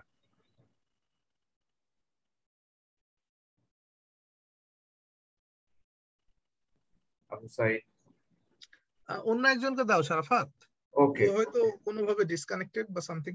এক্স্যাক্টলি। আর কেউ হ্যান্ড রেজ করে নাই, তারপরে বলছি কেউ যদি প্রশ্ন করতে চাও তাহলে বলতে আমরা পারো। শেষ করতে চাই, আমরা 10 মিনিটের মধ্যে শেষ করতে চাই, কেউ কিছু বললে বলুক, আমরা শেষ করে দেবো আর কি। আই থিংক স্টুডেন্টসরাও বোর হয়ে গেছে, অনেকক্ষণ ধরে শুনছে। আমার মনে হয় না। আসসালামু আলাইকুম ওয়ালাইকুম আসসালাম। স্যার, আমি সালেকিন। হ্যাঁ সালেকিন, প্রশ্ন করো সালেকিন। স্যার আমি শুরুতে থাকতে পাইনি, মাঝে জয়েন করছি। তারপর আমার কোশ্চেন হচ্ছে যে আমার প্রথমের দিকে বাইরে যাওয়ার কোনো ইচ্ছা ছিল না, তবে এখন একটু একটু ইচ্ছা হয়েছে, একটু একটু না, ফ্যামিলিও চায় আমি বাইরে যাই। গত সপ্তাহে হচ্ছে আমার ভাইয়ের স্কলারশিপ হয়েছে জাপানের একটা ইউনিভার্সিটিতে। তো Good. এখন তার ইচ্ছা এবং আমার ফ্যামিলির ইচ্ছা দেশে রাখবে না, বাইরে যাইতে হবে। তো আমি আগের একাডেমিক রেজাল্টটা সেই রকম ভালো করতে পারিনি, খুব খারাপও না, মাঝামাঝি একটা পর্যায়ে রাখছি। তো এই অবস্থার মধ্যে আছে, এখন আমি ডিসাইড করছি যে ফ্যামিলির ইচ্ছাতেও যে এখন আমি বাইরে যাব। তো এই আমার অনার্স শেষ হবে, এখন আমরা ফাইনাল ইয়ার, হয়তো 6 থেকে 8 মাস লাগবে। তো এর মধ্যবর্তী সময়ে আমি কি করব? আমি দেখছি যে খুব অগোছালো প্রশ্ন করছো তোমরা। আমি স্পেসিফিক নয় কেন ভাই, তোমরা তুমি আসলে কি স্পেসিফিক প্রশ্ন করতে চাও সেটা তো বলতে হবে, তাই না? আচ্ছা সালেকিন, আমি বলি সালেকিন, তোমার সিজিপিএ কত আছে? আমার এখন আছে 3.42। এনাফ, 3.42। তুমি যদি ওটাই রাখতে চাও বা ইমপ্রুভ করতে চাও, তাহলে তোমাকে পড়াশোনা ধরে রাখতে হবে, অথবা একটু ভালো করে পড়াশোনা করতে হবে কেমিস্ট্রিটা। স্যার আমার কোশ্চেনটা ছিল আমি তারপরে আগে এইভাবে পাশাপাশি পাশাপাশি তুমি, আমি সালেকিন আমি শেষ করি, তাহলে তুমি অ্যান্সার পেয়ে যাবে। পাশাপাশি তুমি ইংলিশ স্কোরের জন্য তুমি পড়াশোনা করো, ঠিক আছে? সেটা কোচিং এ ভর্তি করে হোক, বা নিজে নিজে ট্রাই করে হোক, বা গ্রুপ স্টাডি করে হোক, পাশাপাশি ইংলিশ মডিউল শেষ করার জন্য তৈরি হও। তাহলে আমার মনে হয় যে তুমি বাইরে যাওয়ার জন্য এক ধাপ তুমি ঠিক থাকবে, এক ধাপ এগিয়ে থাকবে, ঠিক আছে? ট্রু জি ট্রু। স্যার, ধন্যবাদ। ওকে, থ্যাংক ইউ সো মাচ। আমি সালেকিনকে একটু পরামর্শ দিতে চাই যে তুমি প্রফেসরের সাথে কন্ট্যাক্ট করা শুরু করো এখনই, রাইট ওয়েতে প্রফেসরদের সাথে কন্ট্যাক্ট করা শুরু করো। তুমি রিপ্লাই পেলে এটা তোমার জন্য খুবই পজিটিভ হবে, এবং তোমার এই প্রসেসে তোমার শেখাটাও হয়ে যাবে। ভাইয়া বলে দিছিল আমাকে যে সে প্রফেসরের সাথে কন্ট্যাক্ট করার সব ব্যবস্থা করে দিবে, বাট এতদিন আমার ইচ্ছাটাই ছিল, সে শুনতে চাইছিল আমি যাব কিনা, তাহলে বাট তুমি এখন তোমার বলছি যে ভাইয়ের যাওয়ার ইচ্ছা পরামর্শ আছে। নাও, এট দ্য সেম টাইমে তুমি তোমার স্যারদের সাথে যোগাযোগ করো। আই থিংক তুমি ভালো ওকে, একটা সাজেশন পেয়ে যাবে। Thank you Salekin. G sir, ধন্যবাদ। হ্যাঁ আবু সাইদ বারবার চেষ্টা করছে, মনে হয় ওর কোনো একটা ঝামেলা, টেকনিক্যাল প্রবলেম হতে পারে। আর কেউ কি প্রশ্ন করতে চাও? নাসির উদ্দিন স্যারের অলরেডি রাত 1টা বাজে, জাপানে সম্ভবত রাত 1টা পার হয়ে গেছে বা 1টা বাজে। তো আর কেউ কি কোনো প্রশ্ন যদি করতে চাও তাহলে বলতে পারো। 1813 032 একজন হ্যান্ড রেজ করে আছে, কেও? না, অলরেডি ও আচ্ছা আচ্ছা আচ্ছা, ওকে। প্রশ্ন শেষ। তাহলে বোধহয় আমরা র্যাপ আপ করতে পারি এখানে। সো আমি আমি হচ্ছে 2 মিনিট বলে তারপরে বিজন দাদাকে দিয়ে দেব। আমি তোমাদের এটা বলতে চাই যে অনেক কিছু দরকার, এটা সত্য, অনেক কিছু দরকার, অনেক রিকোয়ারমেন্ট আছে, এটা ট্রু। কিন্তু তুমি যদি তোমার হাত ডিটারমিনেশন রাখো এবং তুমি যদি সত্যি সত্যি চ্যালেঞ্জ নিতে চাও, আই থিঙ্ক তোমরা চ্যালেঞ্জ নেওয়ার জন্য প্রস্তুত। তাহলে তোমাদের একটু সময় দিতে হবে, একটু ধৈর্য ধরতে হবে। আই থিঙ্ক সাকসেস এমন কোনো ম্যাটারই না। তোমরা যদি ফিল করো যে তুমি হচ্ছে আহ একজন বিজ্ঞানী হবে, ওয়ার্ল্ডের বড় বড় সায়েন্টিস্টদের সংস্পর্শে এসে তুমি নিজেকে শানিত করবে, বিশ্বকে এগিয়ে নেওয়ার ব্যাপারে তুমি তোমার রিসার্চ ডেভেলপমেন্টকে এবং তুমি তোমার ব্রেনকে ব্যবহার করবে, এবং তুমি দারুণ একটা লাইফ স্ট্যান্ডার্ডের মধ্যে তুমি তোমার বাকিটা জীবন কাটিয়ে দেবে, তাহলে আমি মনে করি যে তোমাদের এখনই তোমাদের প্রস্তুতি নেওয়ার সময়, একটু সময় দেওয়ার সময়, একটু নিজের ক্যারিয়ারকে ফোকাস করার সময়। সুতরাং সময় অযথা অপচয় না করে তোমরা প্ল্যানের মধ্যে আসো এবং কখন কি করতে চাও তার একটা টাইম ফ্রেম রেডি করো, একটা স্কেজুয়াল রেডি করো, রেডি করে তোমরা আজকে থেকে লেগে পড়ো। আমার কাছে মনে হয় না যে এটা খুব কঠিন একটা প্রসেস, এবং এই প্রসেসে যদি আমি, যদিও অন্য একটা বিশ্ববিদ্যালয়ের রসায়নের শিক্ষক, তারপরেও আমি বলছি যদি আমি তোমাদের এই প্রসেসে কোনো না কোনো ভাবে কাজে আসতে পারি, আমার যদি কোনো সহযোগিতা তোমার দরকার হয় কখনো, আমি অলরেডি আমার মেইল অ্যাড্রেস দিয়ে রেখেছি। সেটা হচ্ছে যে তোমরা আমাকে রিচ করতে পারো। I will for sure back to you. এখানে ওই যে ছেলেটা পারছিল না প্রশ্ন করতে, সে বলেছে যে আইএলটিএস এর কোন পার্টটা আগে শুরু করব এবং কোন পার্টটা বেশিরভাগ স্টুডেন্ট খারাপ করে। আমি জাস্ট এক কথাই বলছি, বেশিরভাগ স্টুডেন্ট খারাপ করে রিডিং এবং রাইটিং এ আমাদের দেশে। সুতরাং আমার কাছে মনে হয় যে তুমি তুমি ইন্টারেস্ট পাবে হচ্ছে লিসেনিং এ এবং স্পিকিং এ, এই জায়গাগুলো তুমি আগে শুরু করতে পারো। ট্রুলি তুমি খুবই ইন্টারেস্ট পাবে, তুমি বারবার যখন প্র্যাকটিস করবে ইউটিউবে গিয়ে গিয়ে তখন তোমার ভালো লাগবে। তবে টাফেস্ট পার্ট হচ্ছে রাইটিং। আমাদের বাংলাদেশিদের রাইটিং খুব খারাপ, তো তুমি রাইটিং কে চেক করায় নেওয়ার জন্য সেই জায়গাটা থেকেও কাজ করতে পারো। রিডিংটাকে ইমপ্রুভ করার জন্য তুমি রিড করতে পারো। আর লিসেনিং এবং স্পিকিং ভেরি এনজয়িং এবং দুটো কাছাকাছি। সো এই জায়গাগুলোতেও তুমি হচ্ছে যে তোমার ইন্টারেস্ট থেকে কাজ করতে পারো। তো যেটা বলছিলাম যে তোমরা পরিশ্রম করা শুরু করো, তোমরা তোমাদের মানে প্ল্যান করতে পারো, এবং তোমরা যদি প্ল্যান করো আমি তোমাদের এটা নিশ্চিত বলতে পারি যে সাকসেস রেট 100% হবে। তুমি যদি বিদেশে আসতে চাও, বিদেশে আসার সাকসেস রেট 100% হবে। তুমি যদি ডিটারমিনেশনটা রাখতে পারো, obviously you will be succeeded. So আমি আমার কথা এখানেই শেষ করছি। মোস্তফা কায়ুম শারাফাতকে ধন্যবাদ অ্যারেঞ্জ করার জন্য, দাদাকে ধন্যবাদ। হচ্ছে এখানে দাদার যে আমি কন্টেন্ট দেখলাম, দাদা অনেক পরিশ্রম করেছে এই ব্যস্ততার মধ্যে, দারুণ কন্টেন্ট রেডি করেছে, এবং হচ্ছে আমি নিজেও অনেক কিছু আমার কাছে মনে হয়েছে আমি শিখেছি। হারুন ভাই আছে কিনা আমি জানি না, আজকের এখানকার সভাপতি না ছিলেন। না, হ্যাঁ অরুণ ভাই আছে, উনি লাস্টে কথা বলবেন। হারুন ভাইকে আমি ধন্যবাদ জানাচ্ছি। আহ তোমরা সবাই ভালো থেকো। ধন্যবাদ। ওকে, আপনাকে অসংখ্য ধন্যবাদ। আপনার এই এত মূল্যবান সময় থেকে আপনি আমাদেরকে সময় দিয়েছেন আমাদের স্টুডেন্টদের জন্য। 2 ঘন্টা অলরেডি পার হয়ে গেছে, তারপরেও স্টুডেন্টরা অধীর আগ্রহে এখনো আছে। স্টুডেন্টদেরকে অসংখ্য ধন্যবাদ। আমি দাদাকে কিছু বলার জন্য আহ্বান জানাচ্ছি 1-2 মিনিটের মধ্যে। ধন্যবাদ মোস্তফা শারাফত, ধন্যবাদ নাসির উদ্দিন। অবশ্যই নাসির উদ্দিনের এই খুব গুরুত্বপূর্ণ সময়, আমি জানি জাপানে এই 2 ঘন্টার সময় কত মূল্যবান। শুধু একজন ইয়ের জন্য না, একজন গবেষকের জন্য অনেক মূল্যবান 2 ঘন্টার সময় আমাদের স্টুডেন্টদের জন্য, আমাদের জন্য সে ব্যয় করেছেন উনি। সেজন্য অসংখ্য তাকে ধন্যবাদ দিয়ে আসলে তার এই সময়ের মূল্য দেওয়া যাবে না। যাই হোক, আমি ছোট্ট করে বলি যে আহ, এই আইএলটিএস এর জন্য, ইংলিশ স্পিকিং এর জন্য এবং বাইরে যদি আমি উন্নত দেশে হায়ার ডিগ্রি করব, এটা যদি প্রথম থেকে ডিটারমিনেশন থাকে একটা স্টুডেন্ট যে আমি দেশের কোনো কিছুতেই আর দেশের চাকরি, দেশের বিসিএস এর জন্য এত লং টাইম ধরে পড়াশোনা আমি করব না, প্রথম থেকে যদি ডিটারমিনেশন ঠিক থাকে সেই পথ এবং সেই মোতাবেকই যদি সেই ট্র্যাক যদি সে দেখে দেখে যায়, ওয়েবসাইট গুলো ভিজিট করে করে যায় এবং আশেপাশে দেখে যায়, আমার মনে হয় যে সে রাইট ট্র্যাকে থাকবে এবং দেখা যাবে মাস্টার্স শেষ করার সঙ্গে সঙ্গে তারা বাইরে চলে যেতে পারছে। শুধু যদি তারা প্রসেস গুলো এখন থেকে জেনে যায় এবং লক্ষ্য ঠিক রাখে, এরা এরা একদম খুব সহজ প্রক্রিয়া তাদের মনে হবে।